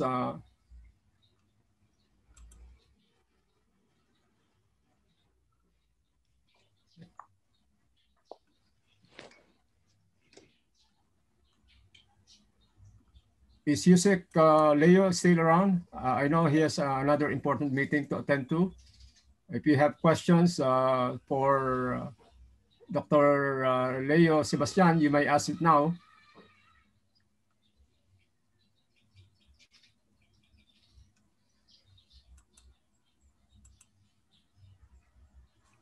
You know, I don't have a question, but I'd like to reinforce some of the points that were brought up. Which go ahead, Joel, go ahead. Go ahead. Yeah, so I'd like to thank, of course, Dr. Javier, Yusek, Sebastian, and our two panelists. I completely agree with the six points that Dr. Javier presented to us for advancing Philippine agriculture. I just want to highlight two things. The first one is I'm really glad that he underscored the critical need for aggregating some of the small farms in the Philippines to form farmers associations.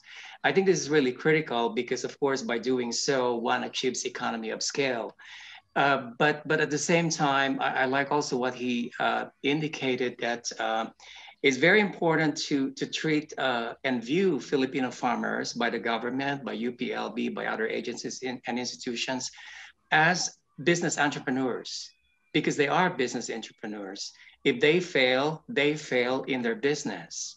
And so this really helps bring into focus the critical need that farmers need assistance in terms of connecting them to all the necessary inputs that they need, be it credit, be it technology, and so on and so forth. And then as Dr. Javier also pointed out, link them to the markets by contract growing and so on and so forth. I refer to that as strategic agriculture. Before I got reunited with colleagues in the Philippines, I actually started a global initiative here at the University of Arizona. I refer to it as a global initiative for strategic agriculture in dry lands because of my connection with the Middle East, and my research, for the most part, is focused in the Middle East. I was looking then, searching the world for example of strategic agriculture, and I didn't find a good example until about 5 years ago. I was invited to Leyte for a conference. And that's where I found a perfect example of strategic agriculture because Leyte Governor Mick Petilla has instituted farmers associations, organizing farmers, linking them to technology and everything they need, and then also linking them to the market like McDonald's and Jollibee and so on and so forth. And so unsurprisingly, all of these farmers associations really thrive and have been thriving. And there's now about 250 such associations in Leyte. And in 2015, the poverty incidence in Leyte was as high as 24%. And the governor is now confident that that can go down to about 9% in another 2 years in 2022. So I really support what Dr. Javier pointed out in regard to really organizing cooperatives and farmers associations and really providing them capacity building so that they could succeed as a business, because that's what they are. Agriculture is a business for individual farmers, groups of farmers, provinces, and even as a national business in terms of connecting them to export destinations. So okay. I think that's the right route. Okay, thank you, Joel, for your comments. At this point, maybe recognize Sergio Cruz. Go ahead, sir. Okay, thank you very much. First, let me congratulate everyone, but particularly the inspiring talk of National Scientist Javier. I agree with his 6 points and that he wanted to focus on one of them, namely the aggregation of the small farms into bigger units and also aggregating the irrigation into bigger associations. And I would like to make a comment or suggestion, or maybe a question, that has to do with enhancing the possible the success of looking at the near term for that aggregation. And I'm talking about the role of digital transformation. Digital transformation is the endpoint of what we have in our Department of Information and Communications Technologies, or ICT or DICT. So digital transformation in the end should be embedded and owned by the agricultural different sectors of clustering. However, perhaps in the near term, what might happen is that there will be small startup companies that could do the digital transformation so that databases could be exchanged and the agricultural experts would not be burdened with that. So there will be small companies that would probably start up to enable the digital transformation, but in the beginning, just exchange of data and keeping a data flow. In particular, if we have to sell to Nestle and others, they need to know a lot of stuff that's digital. And maybe the thrust of the number two strategy of National Scientist Javier could be enhanced without putting a lot more effort, except that you just have to make it enticing and provide incentives for possible small companies to form these digitalization or the transformation of the ICT system so that we'll have data throughout to interconnect hundreds, if thousands, at least hundreds of these small clusters. Once you have 100 clusters, it'll be difficult to do that manually. So you need all this digital stuff. So I have some comments or maybe criticisms from National Scientist Javier. Yeah, that's one of the things I cited as some immediate relevance from the new technologies, linking farmers directly to consumers, to markets, linking them to the bank so that they will be more ready to loan. But I think we should ask Al, because in a dialogue earlier, I called attention to a statement by Tito Aliga that there are some people from the UP Engineering Group precisely doing these platforms, linking farmers to markets, to banks, and so forth and so on. Maybe we should ask Al, Okay, sir. Sarapico. Okay, Al, okay. Yeah, I mean, just to describe to you where it is right now. I've been mentoring Capital. They actually get money from millennials and they rent it and they loan it to the communities of these millennials, to the farmers in those locations where they have information from the farm suppliers as well as hardwares where they do the farm implements. So yun yung pinaka-credit rating. That's how they get their credit. Today, they're loaned close to 150 million. Nothing to sneeze at, but they were almost at 100 million in year 2.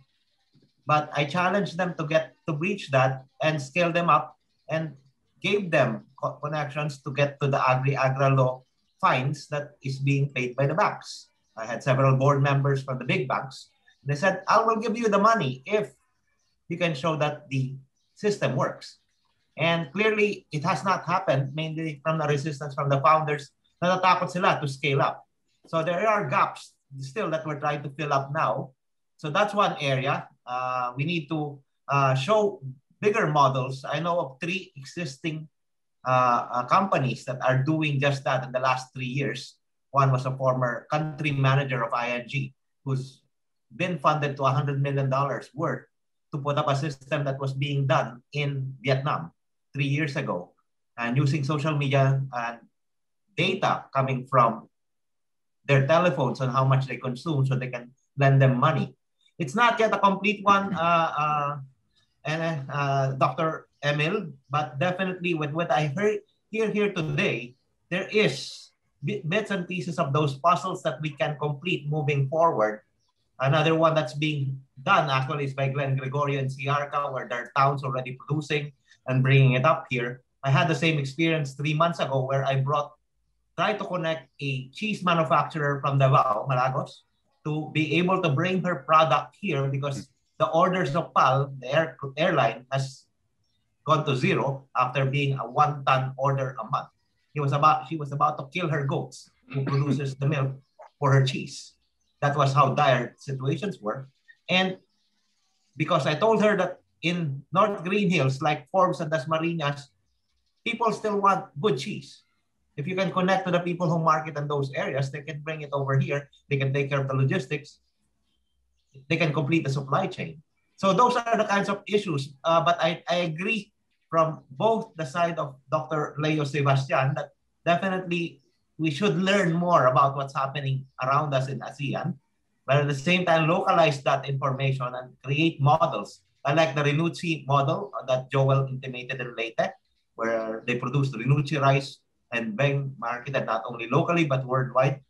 My question is, how can we make sure that they get scaled up? Because to me, it's the same issue that Father Niebres addressed with us. We have a lot of good programs, but we're not scaling it up. And I heard the same thing again coming from National Scientist Javier, that definitely those are the key ones. We don't need to reinvent the wheel, but I'm happy that you said that there are some working models with PBSP. My father-in-law happens to be vice chairman of Philippine Business for Social Progress. And I would love to be able to put our minds and science in terms of how to scale up those models. So please, National Scientists are here. Let's work on trying to identify those in various sectors. USAID, Stride, where I've been part of the last 7 years, I've been funding some of this agricultural and coffee and cacao. And clearly, and even NIPA to alcohol, which I have a grant meeting tomorrow. I mean, these are existing models that I wish I can entice everyone to help us on the ground, in the fronts, and eventually put private sector money to make it sustainable. I pose the challenge to you. The question I had is, if I had 100 million on the table today, where should I bring it? Where should I put it? Dr. Javier, Dr. Rasco, and Leo, and Ben. Which one would be your best best swing at the piñata or swing at the bat for me if I were to do that today, if I wanted to become a farmer? It's just a hypothetical question, but we can have that conversation. But it is happening, definitely connecting with Raul Favela and what's his name, Chris Monterola, who's a fellow member and fellow academician, on big data, on how to use what Leo mentioned in replicating the data in Vietnam is another thing that's happening in the banks. Now, can we do that in agriculture so the two can connect and open up that full agri-agra law of capital, which is one bank alone pays 350 million a year down the drain to the central bank. They'd rather loan that money if it won't affect their credit rating capability.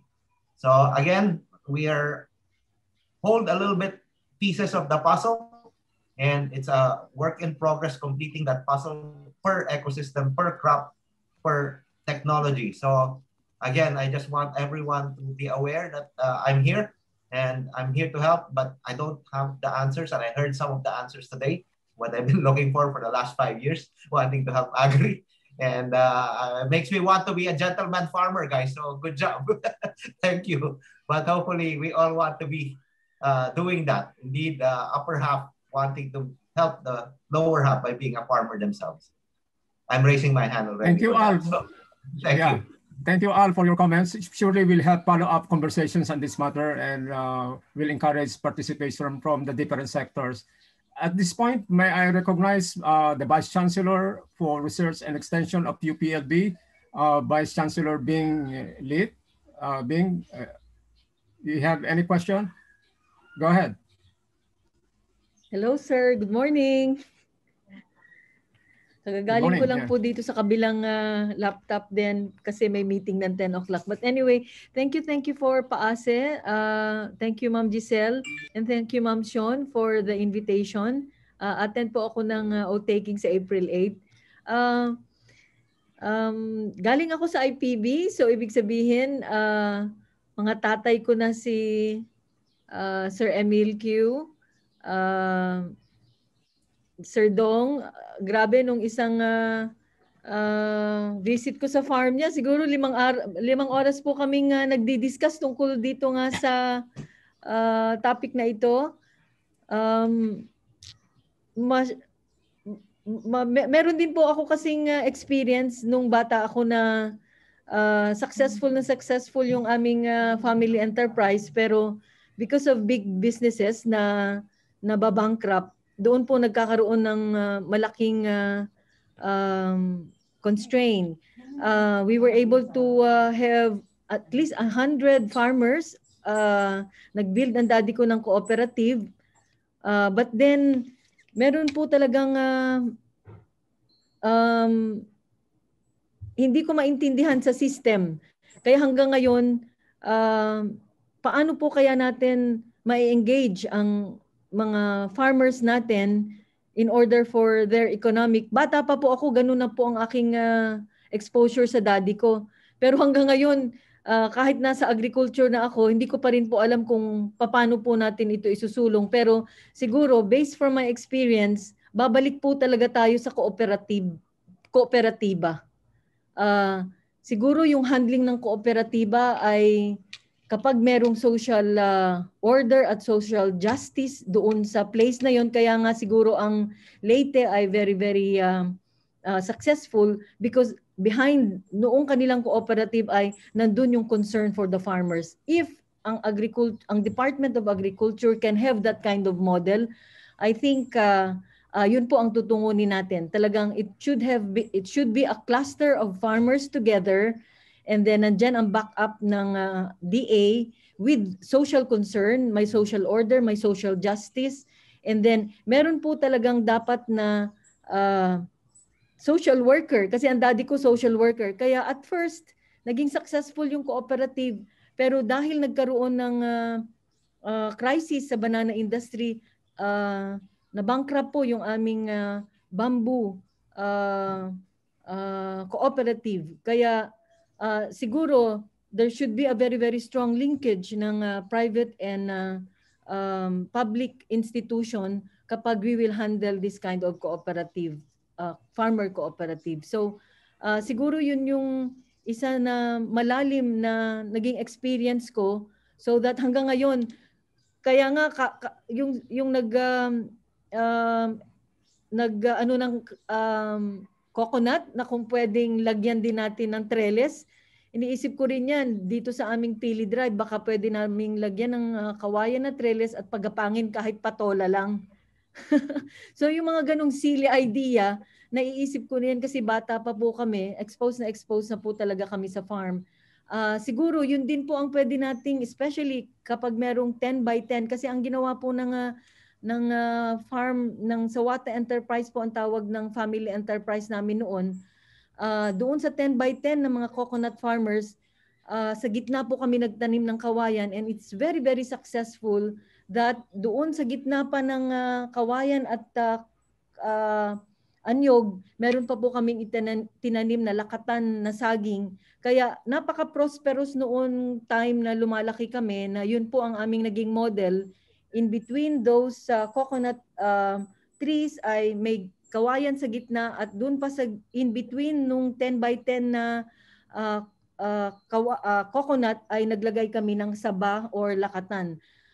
That was in the early 70s, and siguro ang Davao del Norte noon, napaka-rich niya kasi ang dami naming saging, ang dami naming kawayan, ang ganda-ganda ng coconut. But noong lumagpak ang banana industry, na yun yung mainly naging income ng mga tao, kasi dinadala income ng mga bamboo farmers. Nung lumagpak ang banana industry, nawalan ng kita, and I think yun, hindi na kami naka-recover, na bankrupt yung aming family enterprise. Bumalik na ang mga farmers, pinutol nila ang kanilang mga kawayan at ibinalik na nila either sa pagtatanim ng cassava, pagtatanim ng corn. So yun po yung napakabigat na experience ko na nag-bankrupt, pero we were very, very successful in a cooperative because Daddy was a very, very good manager at that time. And so if we can relate yung experience na yon, kung naniwala lang talaga ang government noon na dapat yung mga kawayan namin ay i-convert namin into a small handicraft industry, yun pinaglalaban ni Daddy noon, pero hindi nakinig ang DTI, hindi nakinig ang kaya sayang talaga yung naging perspective niya, naging vision niya noon for the Davao del Norte Bamboo Cooperative. It should have been the first cooperative in the country na naging successful kung nakinig lang yung government at hindi masyado din siyang ginipit ng mga private industries. So I'd like to share that experience of ours, pero naniniwala pa rin po ako, umaangat na po ngayon ang kahalagahan ng kawayan. Marami na pong may gustong magkawayan because this is towards the green economy. And then, ang laki-laki din po ng role ng kawayan para po sa ating agricultural sector. And I hope, being an entomologist, pero so passionate about kawayan, yun pa rin po ang isinusulong ko ngayon. Labong from kawayan, kawayan for our trellises, kawayan for our clean air. Sana makita rin itong ng Department of Agriculture, kasi kung 1DA ay talagang ridge to reef at dapat diverse crops na talaga at diverse na pag-iisip, yun po. And na-overwhelm lang po ako kasi from IPB, sa aking mga mentors, they supported me, and I will also support PAASE, and I hope itong aking advocacy ito ay maisusulong po natin forward.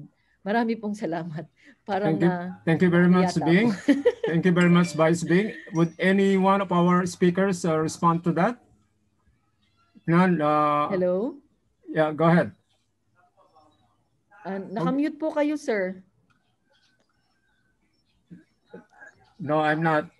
If anyone... Sir Ino, nakamute po kayo. Let me reply to that. Okay, go ahead, sir. Go ahead. We have organized thousands of cooperatives, merong irrigators association, reform beneficiaries organization, and so on. Many have succeeded, but many more have failed. And the common problems have been, I think, three things. Yung lack of business acumen among the leaders. Anong klaseng negosyo ang pupuntahan nila? They don't have links to the markets.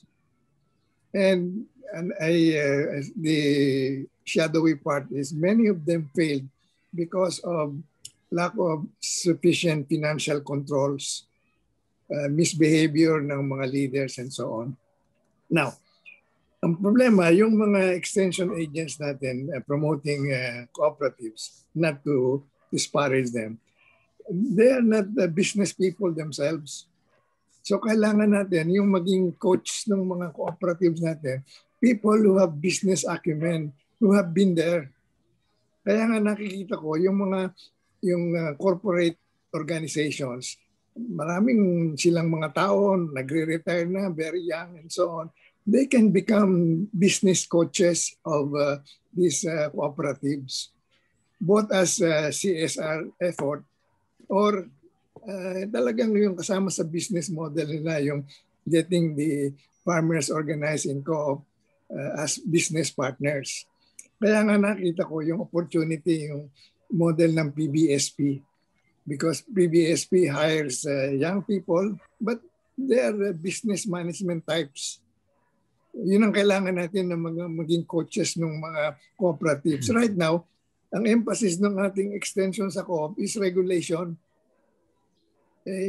Kailangan din yun, pero mas kailangan yung business orientation. So, of course, there are many other sources, pero ang nakita kong immediate source ay yung mga agribusiness and big companies. Kaya nga sabi ko if Ramon Ang can pledge 1 to 2 billion to dredge to Daan River, San Miguel can have a core of business managers, retired and so forth, graduates of business schools, and of course agriculture, to be the coaches of these cooperatives.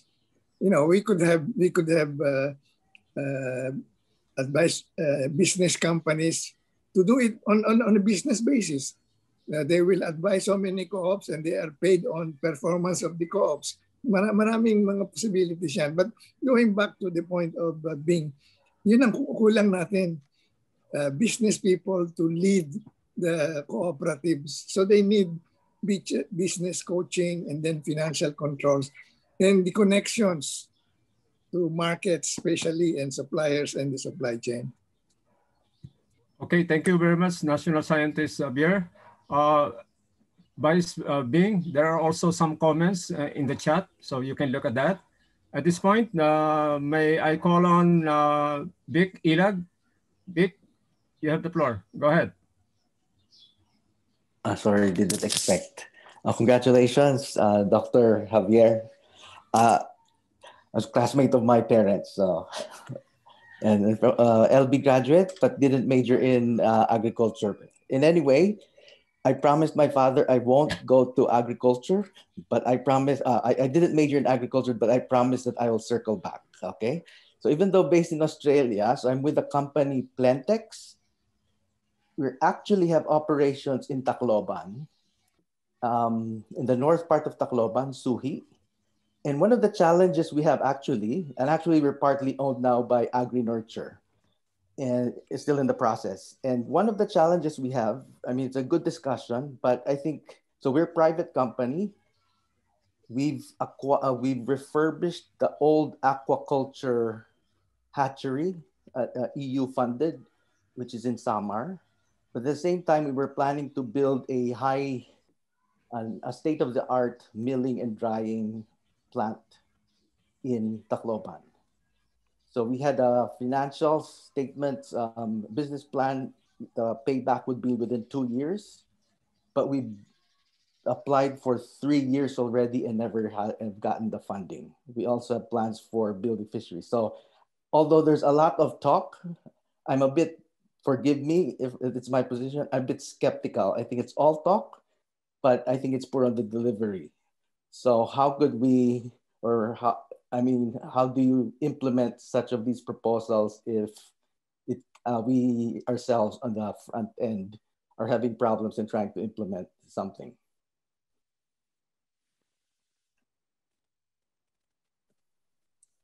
You know, may I respond? Okay, go ahead, sir. Go ahead. Actually, yung sinasabi kong co-op, the real guy behind our co-op was the dad of Vic, si Odi Ilag, na classmate namin sa class 60. Both his parents, Lina and Odi, are cum laude graduates, class 60. At yung sinasabi kong co-op, wala naman akong masyadong alam sa co-op, pero yan ang buhay ni Odi Ilag, except that he passed away early. So yan talaga ang among us, well, we have other people sa co-op movement sa Los Baños, but Odi Ilag really stands out. Unfortunately, he passed away early. Pero we cannot give up. We have to persevere on those farmer organizations and co-op because that's the only way forward. The smallness is a given, a political, cultural given, but we can go around it by organizing them into producers groups that will link to the markets, process the product themselves, and go to the market themselves. Yeah. Okay. Thank you very much, sir. At this point, maybe call on Dr. Toby Dairit. Sir, go ahead. Yeah. Well, good morning to everyone. And yeah, I'm hindi ako agriculture, so talaga nakikinig lang ako. I'm not a businessman also. But well, I've been working with the VCO industry, and well, we realized it's a very perishable product, and while it's a good industry to get into, we should not underestimate the amount of training and the technology needed to get into it. As you know, there are 3 processes: fermentation, expeller, and centrifuge. of course, yung pinakamura yung fermentation, but that's also the most vulnerable. It can be produced well, but you need to have the, parang dapat may training ka ng microbiologist para talagang, saka you really need food tech people to do it properly. The expeller is, of course, that's originally made for mga Peter Paul, yung mga malalaki. But there are also micro expellers that can be made. And then you have centrifuge, which is the most expensive. Now, the first VCO that was made in year 2000 was fermentation. But then many people, well, a lot of those failed, mainly because of quality. We're in the process of updating the Philippine National Standard for VCO, also to raise the level, because all the other countries have adopted basically what we have. So we have to stay in front of the game, so to speak. And then we have to also worry about adulteration because it's becoming a problem. So that's what the new PNS is. But at the same time, tulad ng sinabi nung iba, pwedeng itaas mo yung technology pero may iwanan yung mga mahirap. So I think the challenge we have now is to look for technologies appropriate to the small, yung mga micro scale.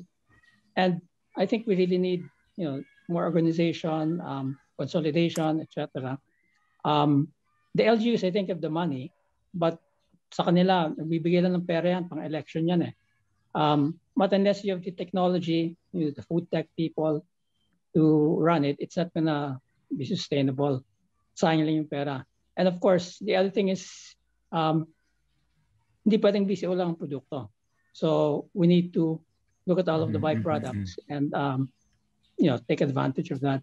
So it's a multi-product resource, but at the same time, it's an opportunity. But then if you can't manage the other products, they become a burden. Kasi then you have waste problems, etc.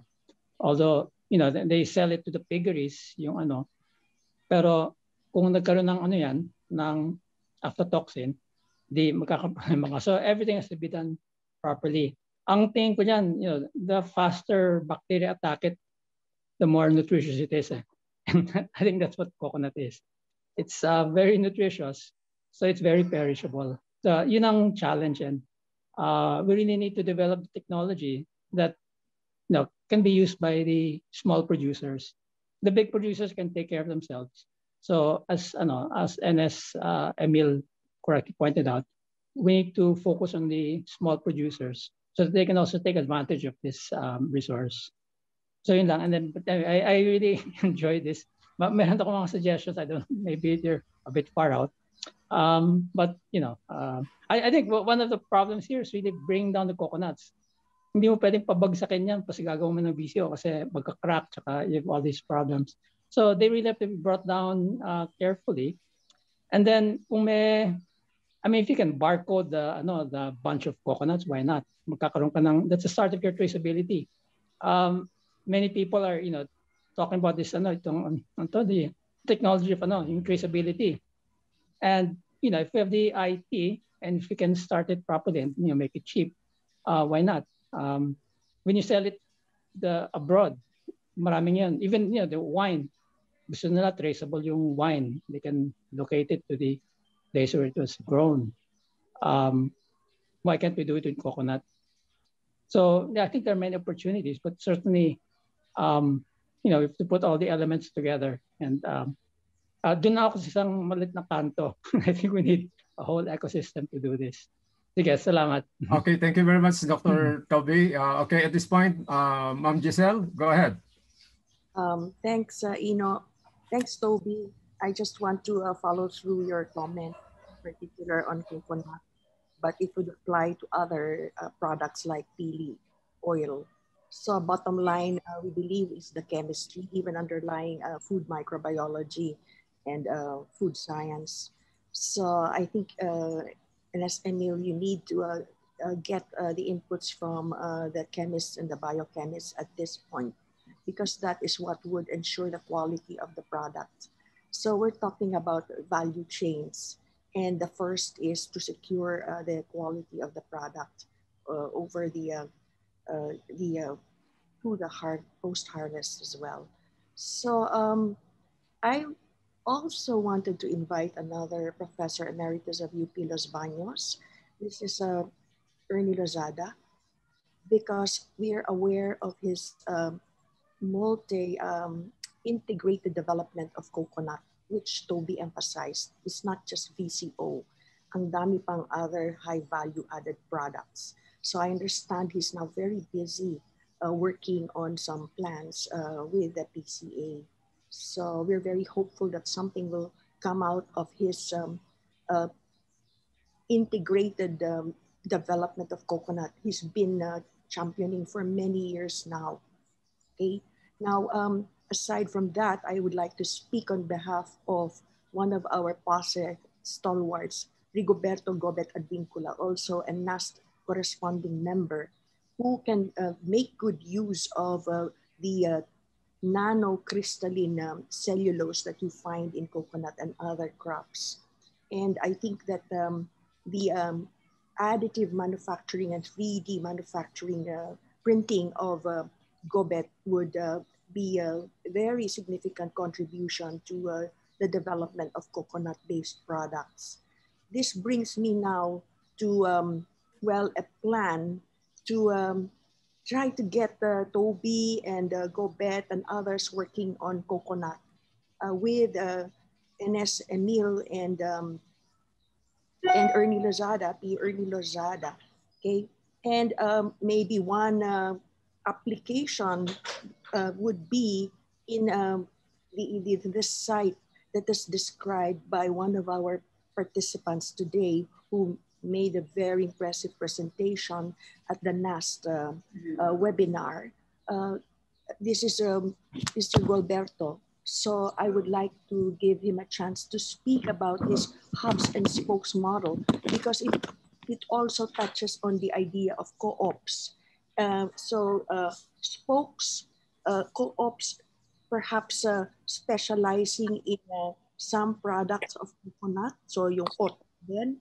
And then meron siyang centralized hub. Okay, now sa co-op, NS Emil, alam natin na the government, at least during the time of Pinoy, gave so much money to the co-ops for the equipment that they need. Kaso, kinalawang lang yung mga equipment, walang marunong gumamit.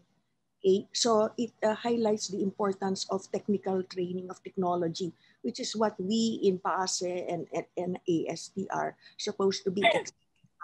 Okay? So we need to get the farmers trained in the use of even the basic farm equipment, na wala silang parang fear of knowing. What Toby described as simple machines required for fermentation, fractionation, to reduce adulteration, totohanan lang, rancidity is always a problem with our VCO and even our pili oil. Okay? Yung mga ganong bagay dapat matutunan ng mga spokes doon sa co-ops with the help of our technical experts. Which brings me now to further on in the value chain. And you want to shortcut this. You want to short circuit by connecting the farmers with the business people. And this idea of Ramon Ang helping us is worth pursuing NSME. We have to find connections with him ASAP, okay? But let me tell you on the longer term what some of our PAASE members are doing now. In particular, I would like to cite what Chris Monterola has set up in AIM. So he has this master's program in innovation and business, and I have sat as a panelist in some of their thesis presentations. His focus is really on social good. So he has his students working on food and agriculture products, energy, environment, health and disease. But what is the thrust of the students? The students try to come up with apps or with programs, designs, precisely to deliver better goods to the market in a timely way and to cut the cost. So yun yung program ng MSIB ng AIM. I wish Chris would be here, and I tried to contact him pero he is very busy. So let me say na ang captive market pa nila dyan, I think yung mga anak ng mga sinasabi ninyong mga rich, no, na yung upper half.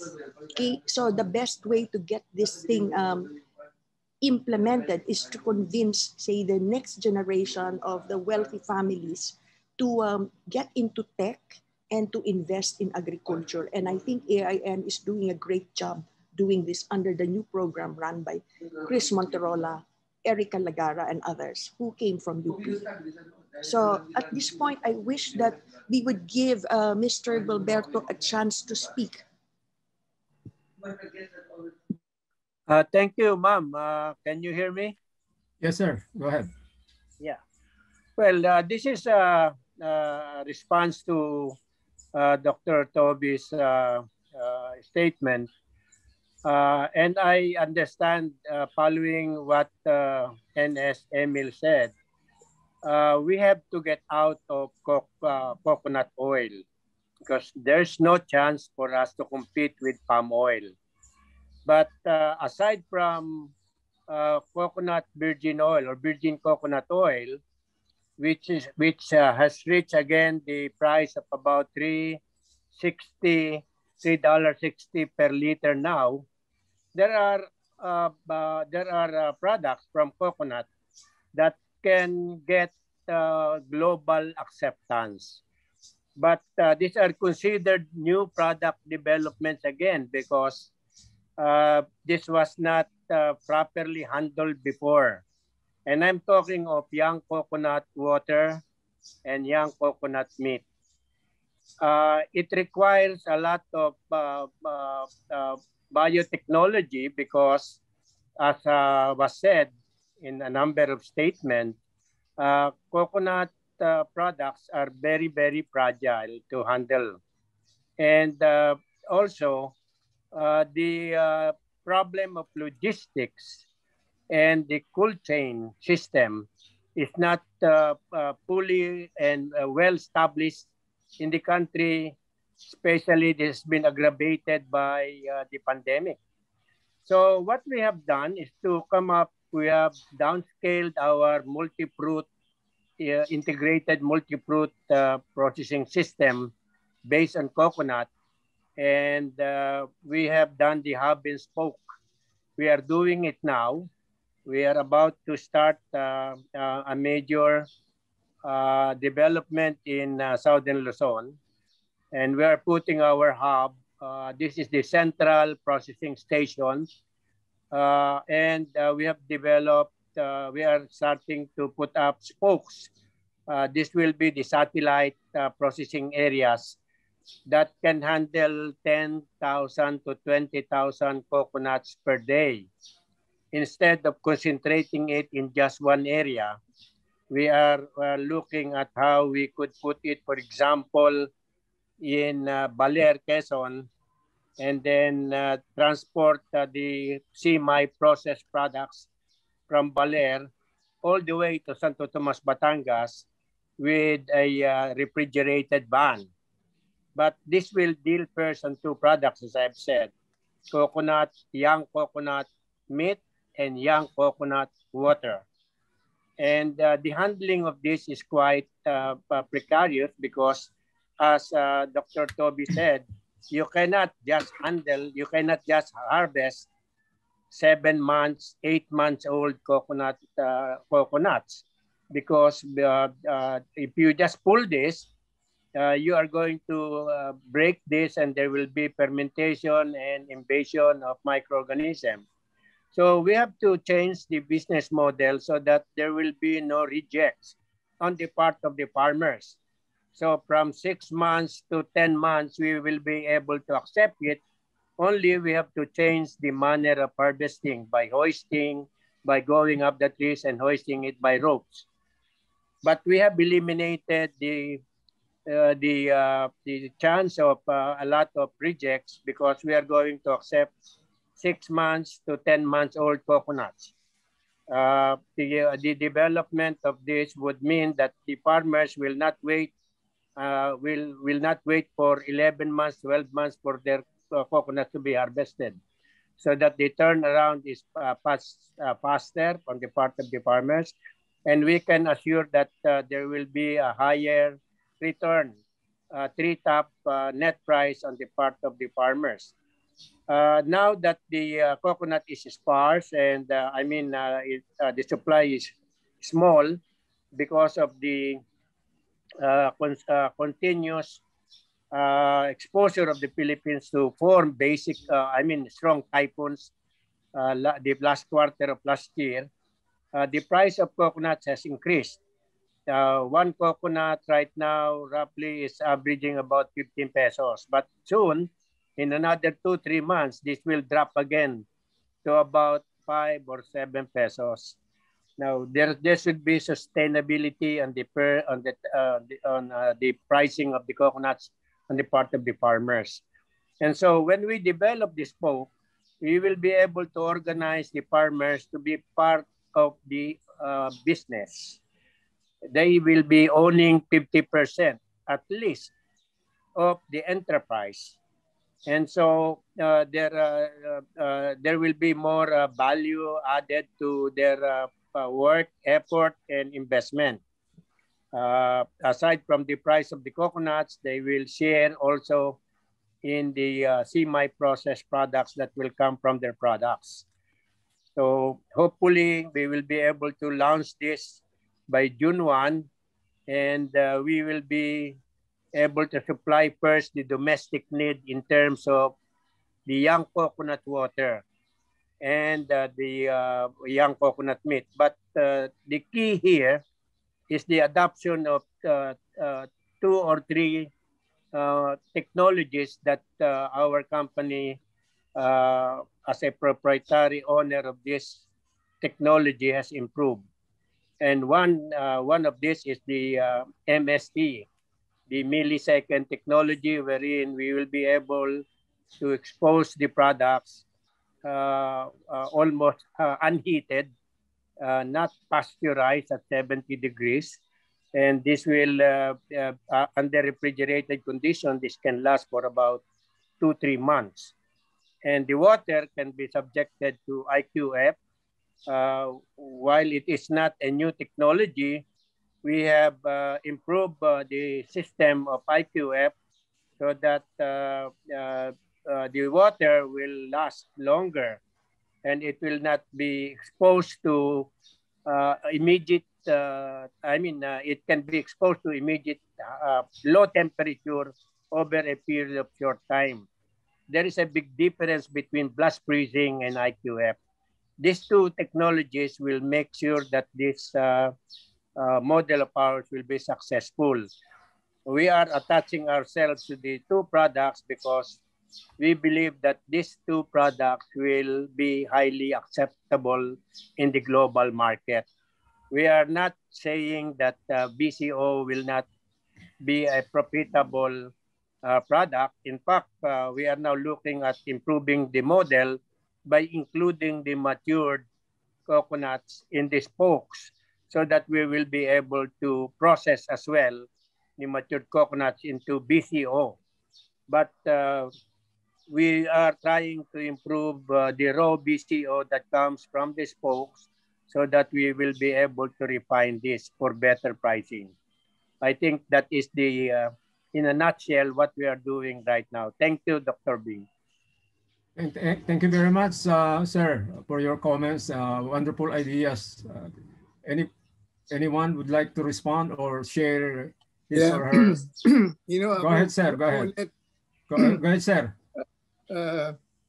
Jose Toby started it, and then we had a very good reply from Billy Gualberto. Kasi although I painted a very sour picture, but things are moving up, especially with Willie Dar, and now with our new administrator, MPCA, who was retired chief of staff, but who was a graduate of UP Rural High School. He was first year in Los Baños when I was chancellor. Anyway, precisely this is what is going on now in the planning. So 85% of our coconut go to coconut oil. But coconut oil is a minor player in the vegetable oil market. And the farmers don't make much money from coconut oil. So the idea is to gradually shift our coconut from coconut oil to the other high value products, including BCO, coconut water, desiccated coconut, coconut milk, and so forth and so on. So yun ang kasama doon sa plano na ginagawa nila General Madrigal ngayon. A gradual shift from 85 to 15 to maybe 70 to 30 and so on. But increasingly shift our coconut into higher value products like BCO. But always making sure nakasama yung mga small farmer. Baka ang yayaman lamang yung mga processors and exporters. Dapat kasali sila. Kaya in the model of Billy Gualberto, and I'm happy he's mentioning it, the farmers will be part owners of the processing plant. Over a period of time, they will have equity. So yung income ng farmer, hindi lamang raw material supplier, meron din siyang dividend from the processing and export. Now, yung BCO, I think we really have to organize the farmers, the producers, especially the small ones, and help them in the quality of the BCO, and help them in marketing, packaging, and in the export business. Yan naman ay ginagawa na ng DOST at saka PCA to some extent. Pero marami pang magagawa dyan. But there is another idea. Our BCO and our coconut water will have to compete in the world market of vegetable oils and beverages. But we have something going. We can claim that our coconuts are organic. Yun ang ating leverage. So we must, as agronomists, really work on how do we really authentically produce organic coconut to improve yields at the same time have quality. So maaari yan, we may have to decide nationally that there will be islands which are going to be strictly organic coconut. So the certification will be easier. And of course, the supply chain, the value chain is easier to manage. So yan ang mga exciting things that going on. We are not entirely hopeless. Yun mga nangyayari ngayon. And we hope that with more people involved, then we can really get going. I'm excited si Billy, mabuti nandiyan si Billy kasi yung kanya, yung buko water, hindi yung mature coconut water. Yung coconut, of course, alam natin yun, yung mature coconut water, hindi masyadong masarap eh. Mas masarap yung buko water. So yun, we can really get a premium for that. But anyway, my message is we are not entirely hopeless because precisely there are now moves to industrialize agriculture, especially coconut, and we hope that the Coco Levy funds will be used for this fruitful, beneficial purposes, but making sure that the small guys are always in. They should always be in. Thank you. Thank you very much, sir. Dr. Toby Direct, go ahead. Sige, salamat. Yeah, I think I'd like to maybe supplement or reacting kay Mr. Gualberto. And these are things that we have to look at carefully.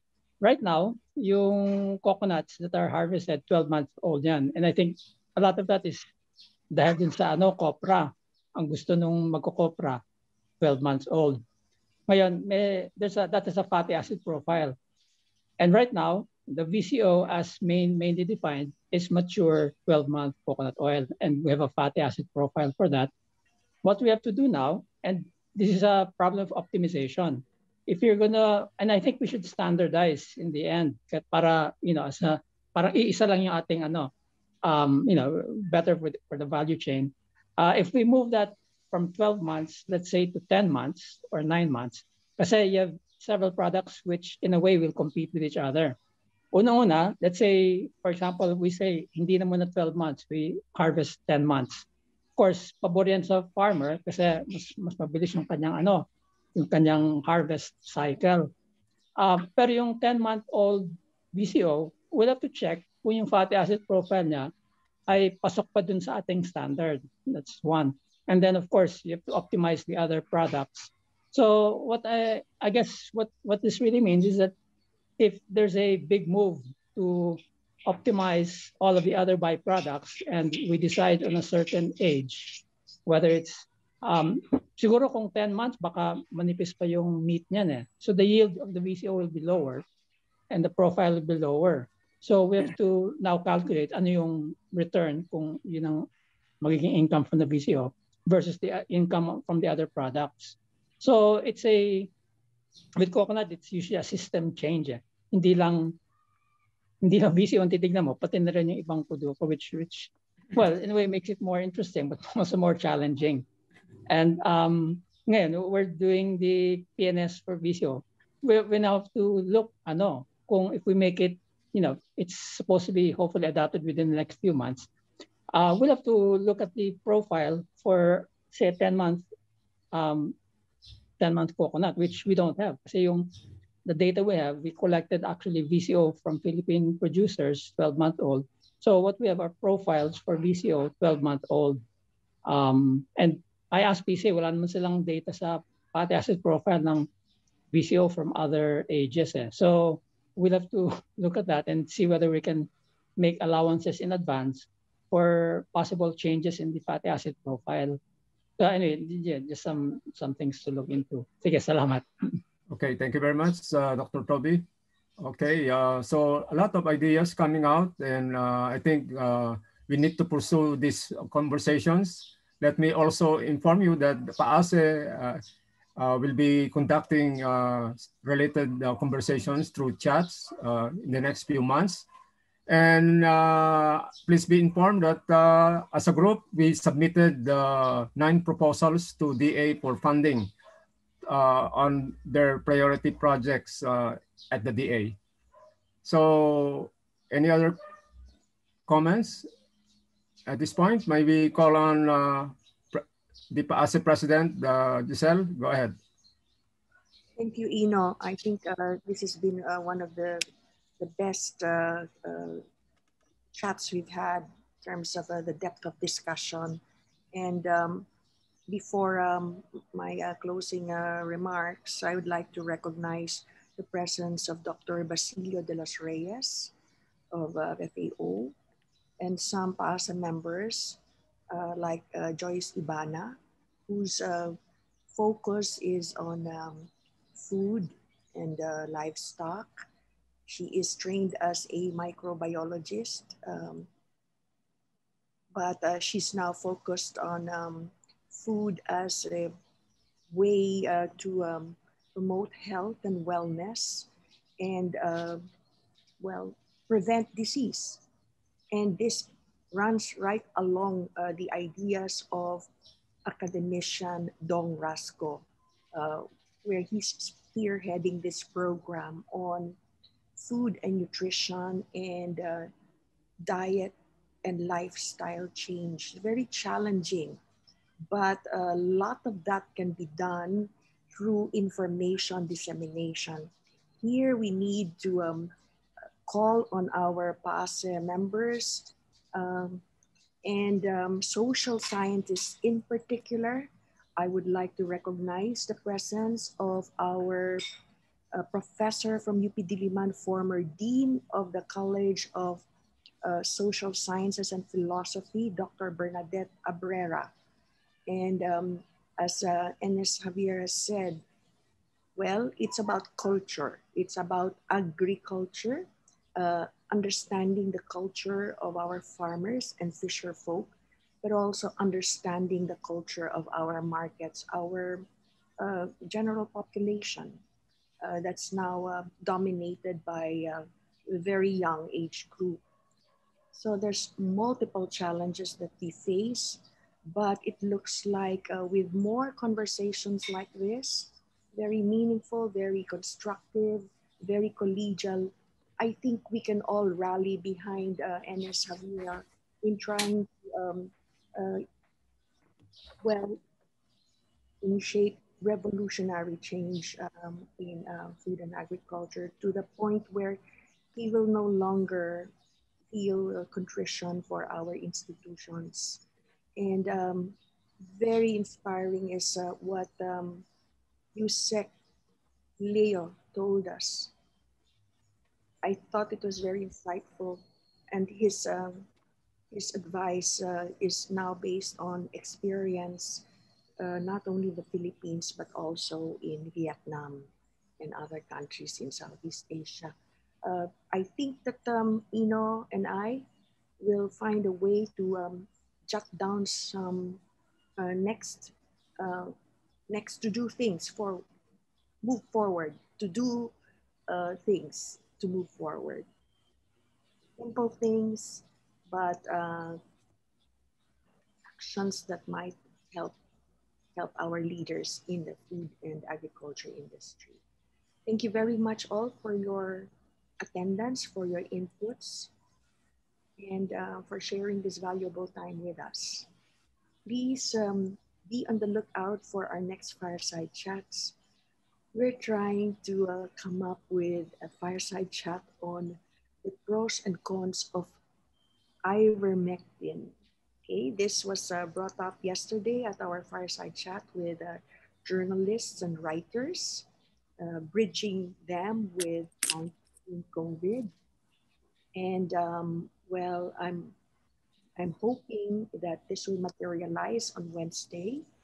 And my co-host there will be a former DOH Secretary, Manolet Dairit.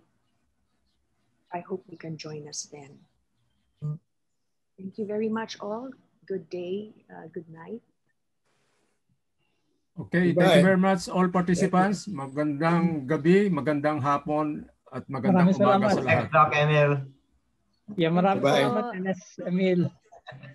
Maraming salamat. Salamat po. Okay, Salamat bye-bye. Hi, Joe. Thank you, Sir Ino. Okay, thank you. Bye-bye. Thank you, Ma'am Giselle. Stay safe and well, everyone. Okay, ingat kayo sa COVID. Thank you very much po. Thank you. Salamat. Cruz of Mary, VCB valuable nung should be avoided based on than their effects, and we recommended the mechanical or manual removal followed by bioremediation. So again, science guiding, but whether it was used or not, I'm not really sure. So also, this one is still ongoing, planting on seagrass beds that. Okay, hindi tayo masyado nakafocus sa aqua and fisheries. That's another chat, right? We'll organize with the group. Maraming salamat, Billy. And I think that meron tayong pilot or showcase of how technical people, experts, and scientists can help you be open to our PAASE and NAS members contributing to your endeavor, your worthwhile. Salamat po. Salamat po. Always here to help. Sige po. Okay, salamat. Maraming salamat. Okay, bye-bye. Bye-bye. Maraming salamat. Thank you, ma'am. Thank you very much. Maraming salamat. Joe, kamusta na? Keep safe. Okay. Sige. Maraming salamat. Maraming salamat din.